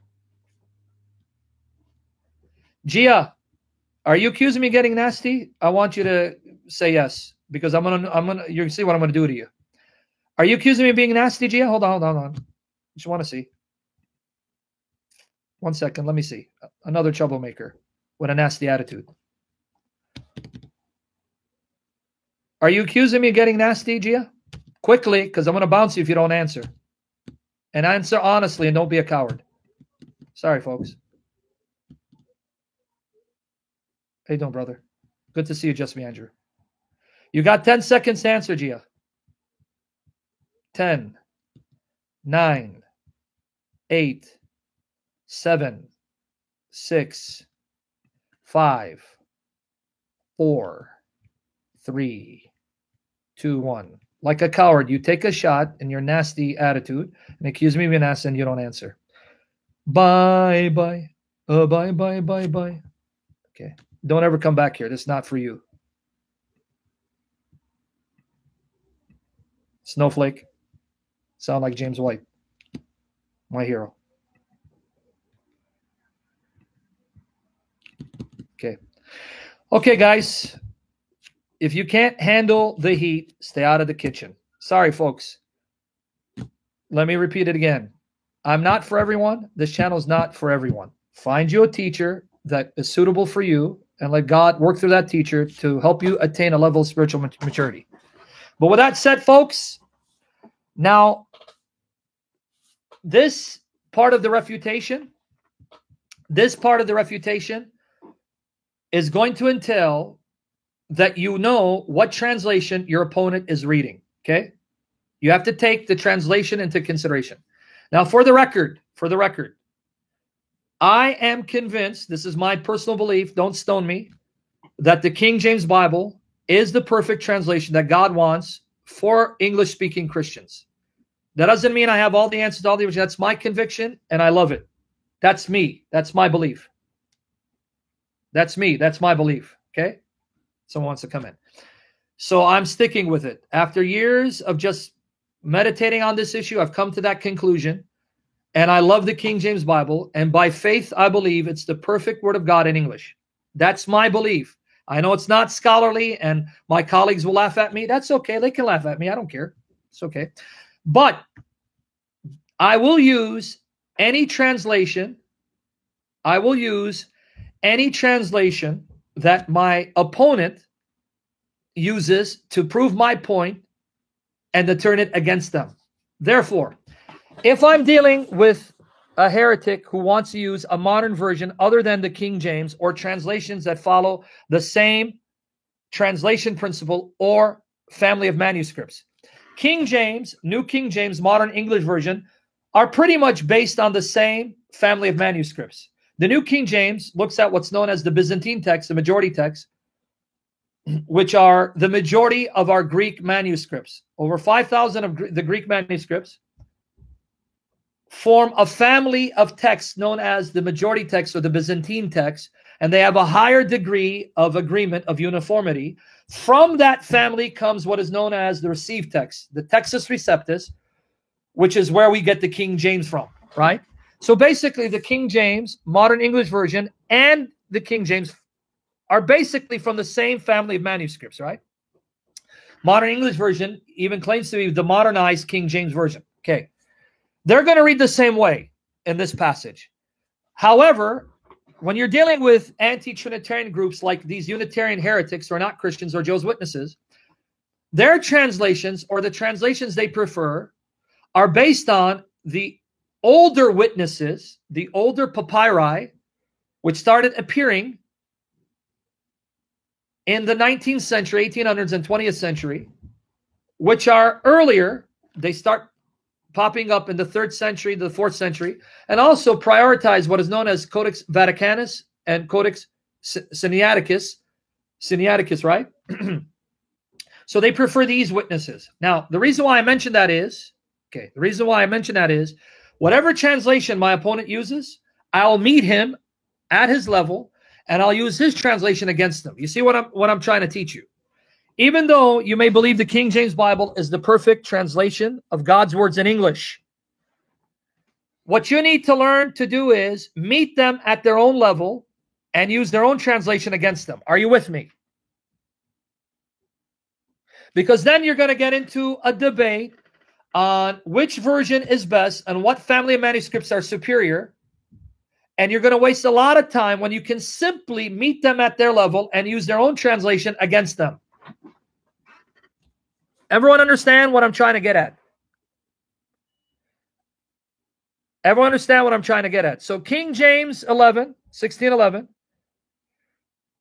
I want to encourage him to learn to use other translations to his advantage to convince them of the truth of the Godhead, the truth of the Trinity, the deity of Christ and his humanity, and the truth of the gospel of salvation, of free and pure grace, a grace you receive by faith in Christ alone. Okay? Teach you how to use other translations to your advantage.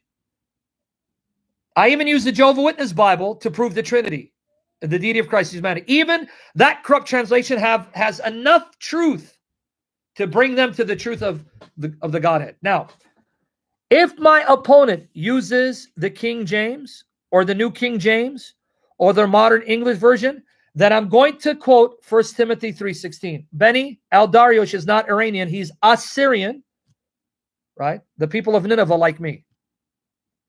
Okay? If they use King James, New King James, modern English version, then use 1 Timothy 3:16.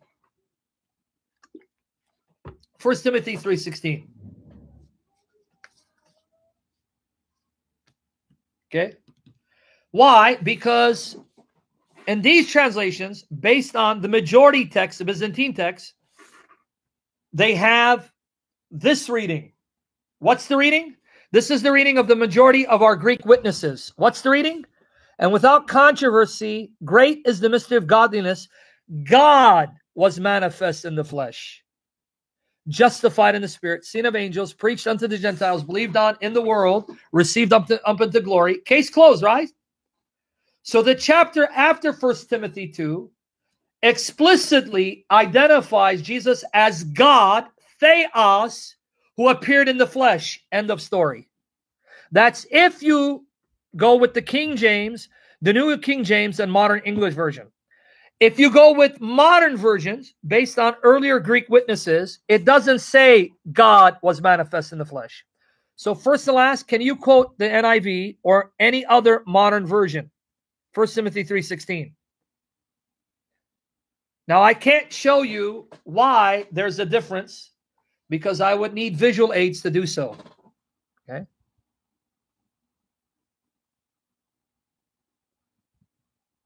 That's fine.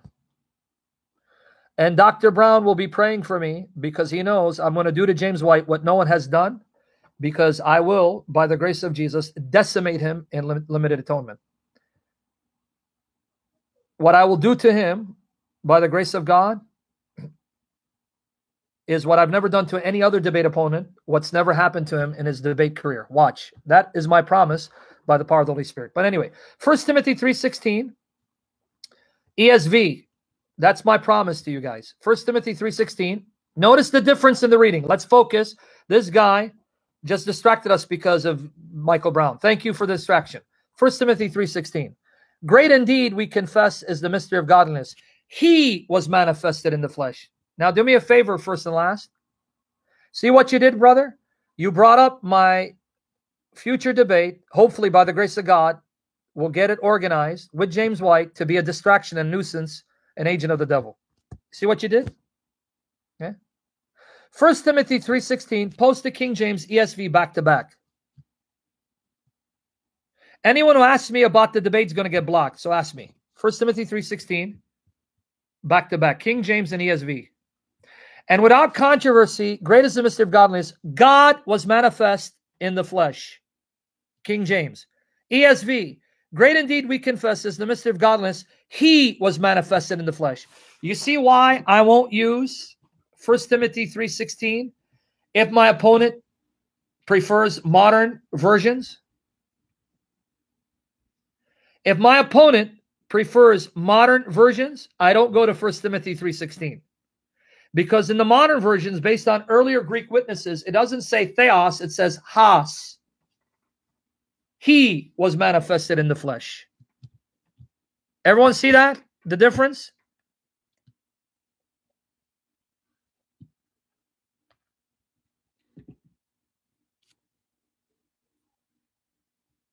Okay. So if he's using a modern version, I don't go to 1 Timothy 3:16. I won't use it. But I will go to Titus 2:13. And I'm going to end it with Titus 2:13. Because Titus 2:13 in the modern versions read essentially the same way. Titus 2:13. Now, it doesn't read this way in the King James, so it gets tricky. So if he's going with a modern version, then I'm going to go to Titus 2:13 in the modern version. If you use ESV, quote ESV again for me, for the benefit of the people here. Protestant, we're going to stick with the modern version for Titus 2:13. Is that ESV? English Standard Version you just cited, the second one?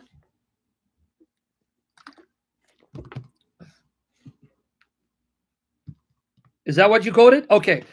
English Standard Version, Titus 2:13. Pay attention. You got to be alert, awake, not sleepy, because I'm going to go into a little meat. Waiting for our blessed hope and the appearing of the glory of our great God and Savior Jesus Christ. End of story. The only great God and Savior any monotheistic Jew could ever have is Jehovah God. The only great God and Savior any monotheistic Christian who's faithful to the Hebrew Bible could ever worship and have is Jehovah God. For Paul to identify Jesus Christ as our great God and Savior, Jesus must be Jehovah God in the flesh. You see it? You clear? Now, let me get into a little of the Greek. Okay, I'm going to give you the link to the Greek. And I'm going to keep it as simple as possible. Simple as possible. Okay. But guys, this is where you're going to have to cool back on the texting if you're going to learn and follow. Okay, click on that. That's the Greek. Cut back on the texting so I can work this for you and help you understand. Okay. What you have here is something called the Granville Sharp's first rule. Granville Sharp was a Christian philanthropist and an abolitionist. He was against slavery and tried to abolish it. He wrote a monograph. Granville Sharp wrote a monograph in 1798 where he examined how the Greek New Testament used the Greek definite article, which in English is the. The definite article in English is the word the. Indefinite English is a. Okay. He examined how the Greek definite article, which in English would be the, in Greek it's ha or ho, was used in passages related to the deity of Christ. And he came up with 6 rules. Are you with me? 6 rules concerning how the Greek New Testament used the definite article ha, which in English is the. Okay? In the first rule, pay attention, make sure you get it. Okay? Let me know you get it. And if you're confused, ask me to repeat. Now, these are rules he discovered. He didn't invent. He discovered how the Greek New Testament uses the definite article, okay? Okay, ban this filthy dog with that name. Filthy dog. Born of a dog, okay? Notice his name here. Okay, now pay attention to the first rule. The first rule says when you have two personal nouns, nouns that refer to persons, right? Or even participles or adjectives that are personal, refer to persons, that are singular and are not proper names. A proper name is Tom, John, Tony. When you have two personal nouns, adjectives, participles, that are singular, not plural, connected by the Greek word kai or ke, which in English is and. Two nouns connected by the word and in Greek kai, with the first noun having the definite article. In other words, you have the two nouns together. They're singular. There can even be adjectives and participles. These two nouns are connected by the Greek word for and, kai. And there's a definite article before the first noun only. Then both nouns or adjectives, participles are referring to the same person. Do you understand the rule? Two singular personal nouns. See, Dominus didn't get it. He said proper nouns. See, you didn't get it. No, not proper nouns. You failed. Two singular personal nouns, meaning nouns referring to persons, or two singular adjectives or participles referring to persons, right? Two singular nouns, participles. Okay, hold on. Hold on. Let me write this out. Connected by the Greek word for and,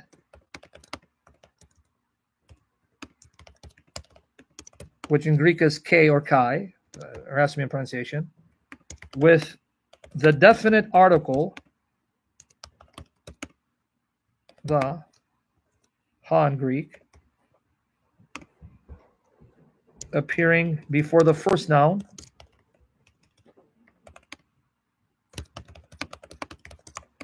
okay, let me write this out. Two singular nouns, participle adjectives, connected by the Greek word for and, which is kai in Greek, with the definite article the appearing before the first noun. Then both nouns, adjectives, right,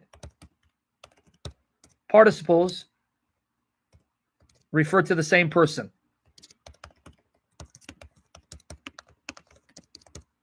You with me there?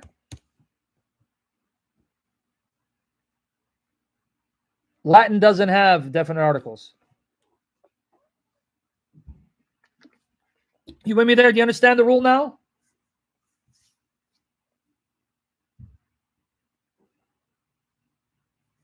If someone's confused, let me know. I don't want to move on. Two singular nouns or adjectives, participles, that are not proper names like Tom, Tony, John, but refer to persons. Two nouns connected by the Greek word for and, which in Greek is kai, K-A-I in transliteration, with the definite article appearing before the first noun only, then both nouns refer to the same person.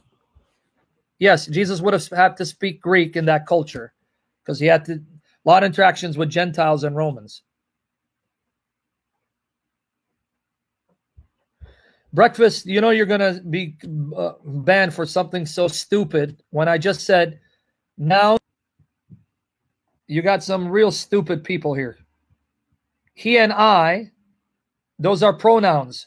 Did I say pronouns? Only an idiot would take pronouns when I said nouns, adjectives, participles. Ban this guy. Okay. Sorry, guys. I'm going to be harsh, and I'm going to treat a fool according to his folly. Okay? Okay, now everyone got the rule? If you got the rule, I hope I'm not boring you with this. Because what I'm about to show you, there is no exception in the entire Greek New Testament to this rule. You will not find a single exception to this first rule that Granville Sharp discovered in the entire Greek New Testament. Yes, it's a Greek grammar rule. You will not find a single exception to this rule of Greek grammar in the entire Greek New Testament. Are you hearing me? Let me repeat it again. You will not find a single exception to this rule of Greek grammar in the entire Greek New Testament. Okay. Now, how does this apply to Titus 2:13? I want you to look at the Greek because it even provides a Greek transliteration. I want you to look at the words to megelu, theou kai soteros hemon Christu Jesu. Okay. To megelu, I'm going to spell it out. Go to that link. Okay. Theou kai soteros hemon Christu. Now I'm doing the Erasmian butchering of the Greek. Jesu. Okay. Okay. Did you click on it? There you go. That's the Greek. To megelu, theou kai soteros hemon Christu Jesu. Okay. I'm going to post it 3 times. You see, that's what the Greek is in Titus 2:13. Everyone got it?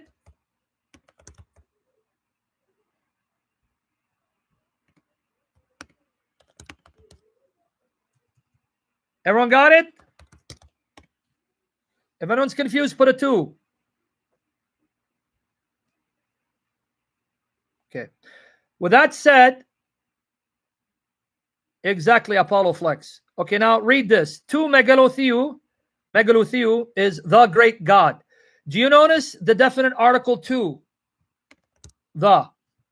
Notice the definite article. To the megalutheou, the great God. Do you see the definite article is before the words great God? Do you see it? Now then you see the word kai. That's the Greek conjunction and. Okay. Then you have soteros hemon Christu Jesu. The word soteros is the word savior. Savior of us, Christ Jesus. Okay. Notice that the word soteros doesn't have the definite article. There is no definite article before soteros. Right?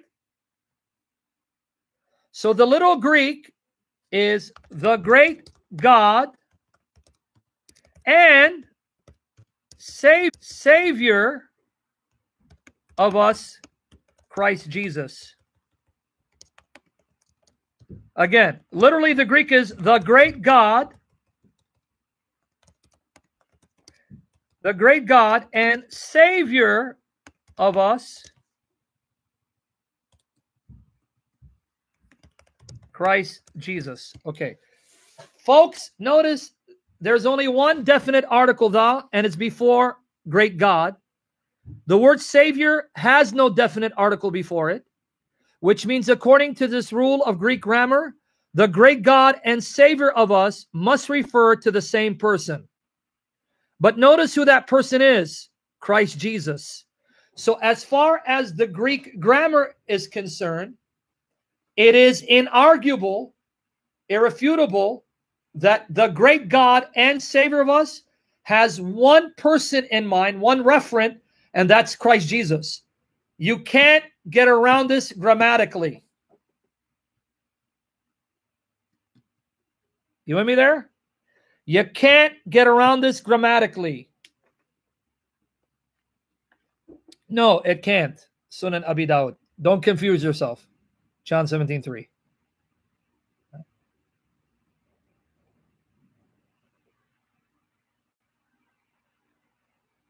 Theo says, no, but you will get a job in a minute because you won't be here for long, so you're going to have to be looking for a job. Everyone with me here? You understand? Grammatically, the Greek says, the great God and Savior of us, Christ Jesus. Notice there is no definite article before Savior. The great God, there's one article, and there's that Greek word kai, connecting great God with Savior, no definite article before Savior, Christ Jesus. The great God and Savior, Christ Jesus.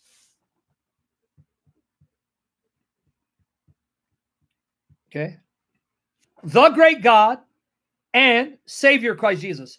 The great God, one article. And Savior, no article, Christ Jesus. According to Greek grammar, the great God and Savior is Jesus Christ. You can't get around this grammatically.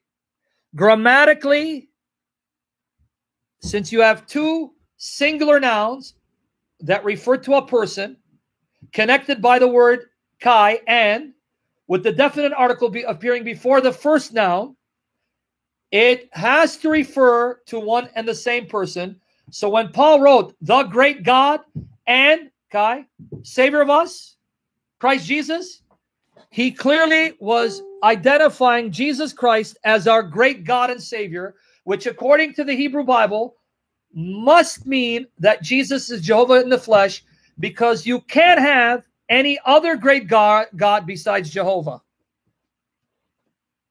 Everyone with me there?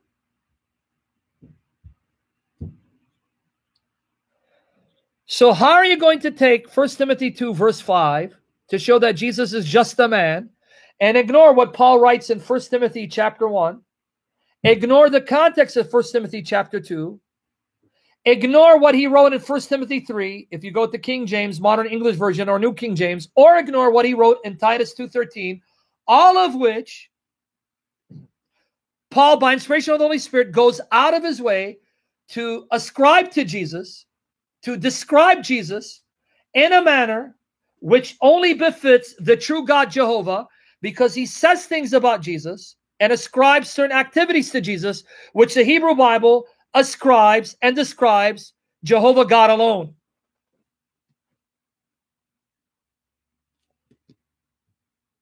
You with me there?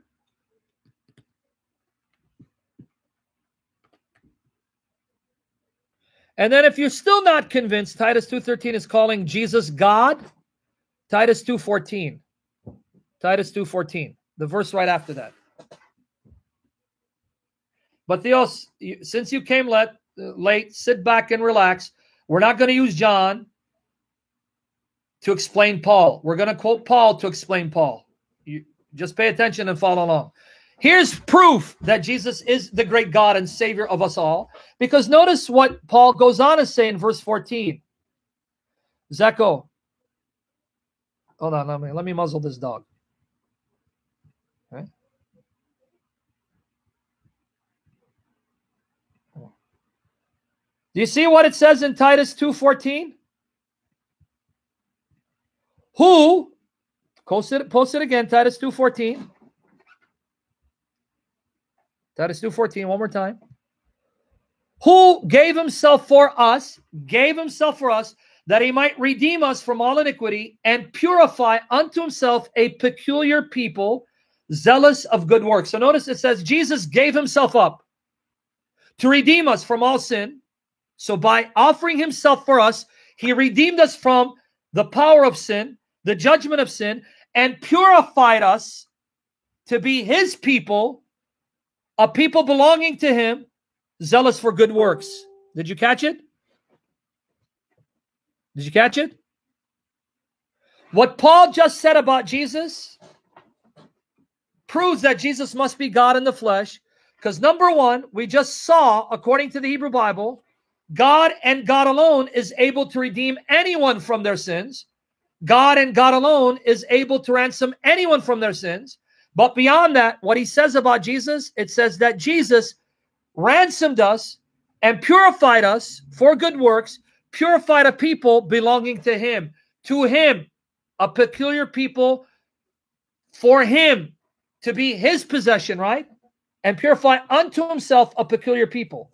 Now let's go to Exodus 19, 5 and 6 to see the language. Exodus 19, verses 5 to 6.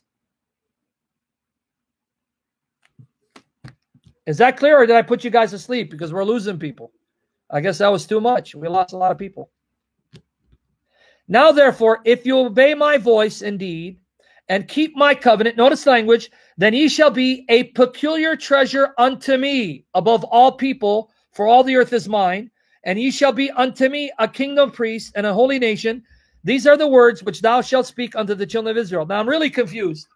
Jehovah said, I ransomed you, Israel, to be a peculiar treasure for me, a peculiar people for me. I made you my possession, my treasure, my people. But Jesus ransomed the people, cleansed and purified the people from their sin to be his peculiar possession, his peculiar people, his peculiar treasure. Why would Paul identify our relationship to Jesus the way God identified Israel's relationship to him? Israel is God's peculiar people. The church is Jesus's peculiar people. Paul, how could you take the language of God's relationship with his people and apply it to Jesus's relationship to the church when the church should be identified as the peculiar possession and people of Jehovah God Almighty? Why are you saying it's Jesus's peculiar people, Paul? Why would Paul do that? Can anyone tell me? Why would he ascribe to Jesus the language that the Hebrew Bible ascribes to Jehovah in describing Jehovah's relationship to his covenant people? Why is Paul saying that of Jesus' relationship to the church? You guys got it, right? Because Jesus, being our great God and Savior, is Jehovah God of the Old Testament who became flesh, distinct from the Father and the Spirit, but one with them in essence, in power, in glory, in honor, and majesty. That's why. Is it clear now? So much for the misuse, abuse, misinterpretation, misapplication of 1 Timothy 2:5, where the heretics try to use that quote to show that Jesus is but a man and he's not one in essence with the one God. I hope that argument has been demolished thoroughly by the grace of the triune God, by the grace of Jehovah, Jesus in the flesh. Because it's late, I won't do a second session, but God willing, I'll do one tomorrow. How about that? Because we already 2 hours. I can't do a second session. This took longer than normal. Hit the like button, subscribe, pass this on to others, study the arguments, learn the arguments, and use the arguments against anyone who would dare misquote 1 Timothy 2:5 again. Christ has died, Christ is risen, Christ will come again. Jesus Christ is Jehovah, God Almighty in the flesh, our great God and Savior, one with the Father and the Spirit. Amen. Come, Lord Jesus. And Lord Jesus, forgive us. Please be patient with us. Wash us in your blood. Fill us with your Spirit. And Lord, please open the door to release me, to relocate. Please, Lord Jesus. By faith, I know you will. Bless my children, preserve them, fight for them, and bring them to me, Lord. And keep us in love with you. Give us the health we need to serve you and the holiness we need to delight your heart and provide our daily needs. We love you, Lord Jesus. Christ is risen, risen indeed. Keep praying for me, the ministry, for my daughters, for my deliverance. And Lord willing, I'll be back tomorrow. But do pray for the support. If God has stirred your heart and you know others who've been blessed by this ministry, ask them to partner with me. The Lord doesn't need me, I need him. And if he's going to use me, then he'll provide for our needs, for my needs, through you, his body, for his glory. We love you, Lord Jesus. Take care. God bless. See you tomorrow, God willing.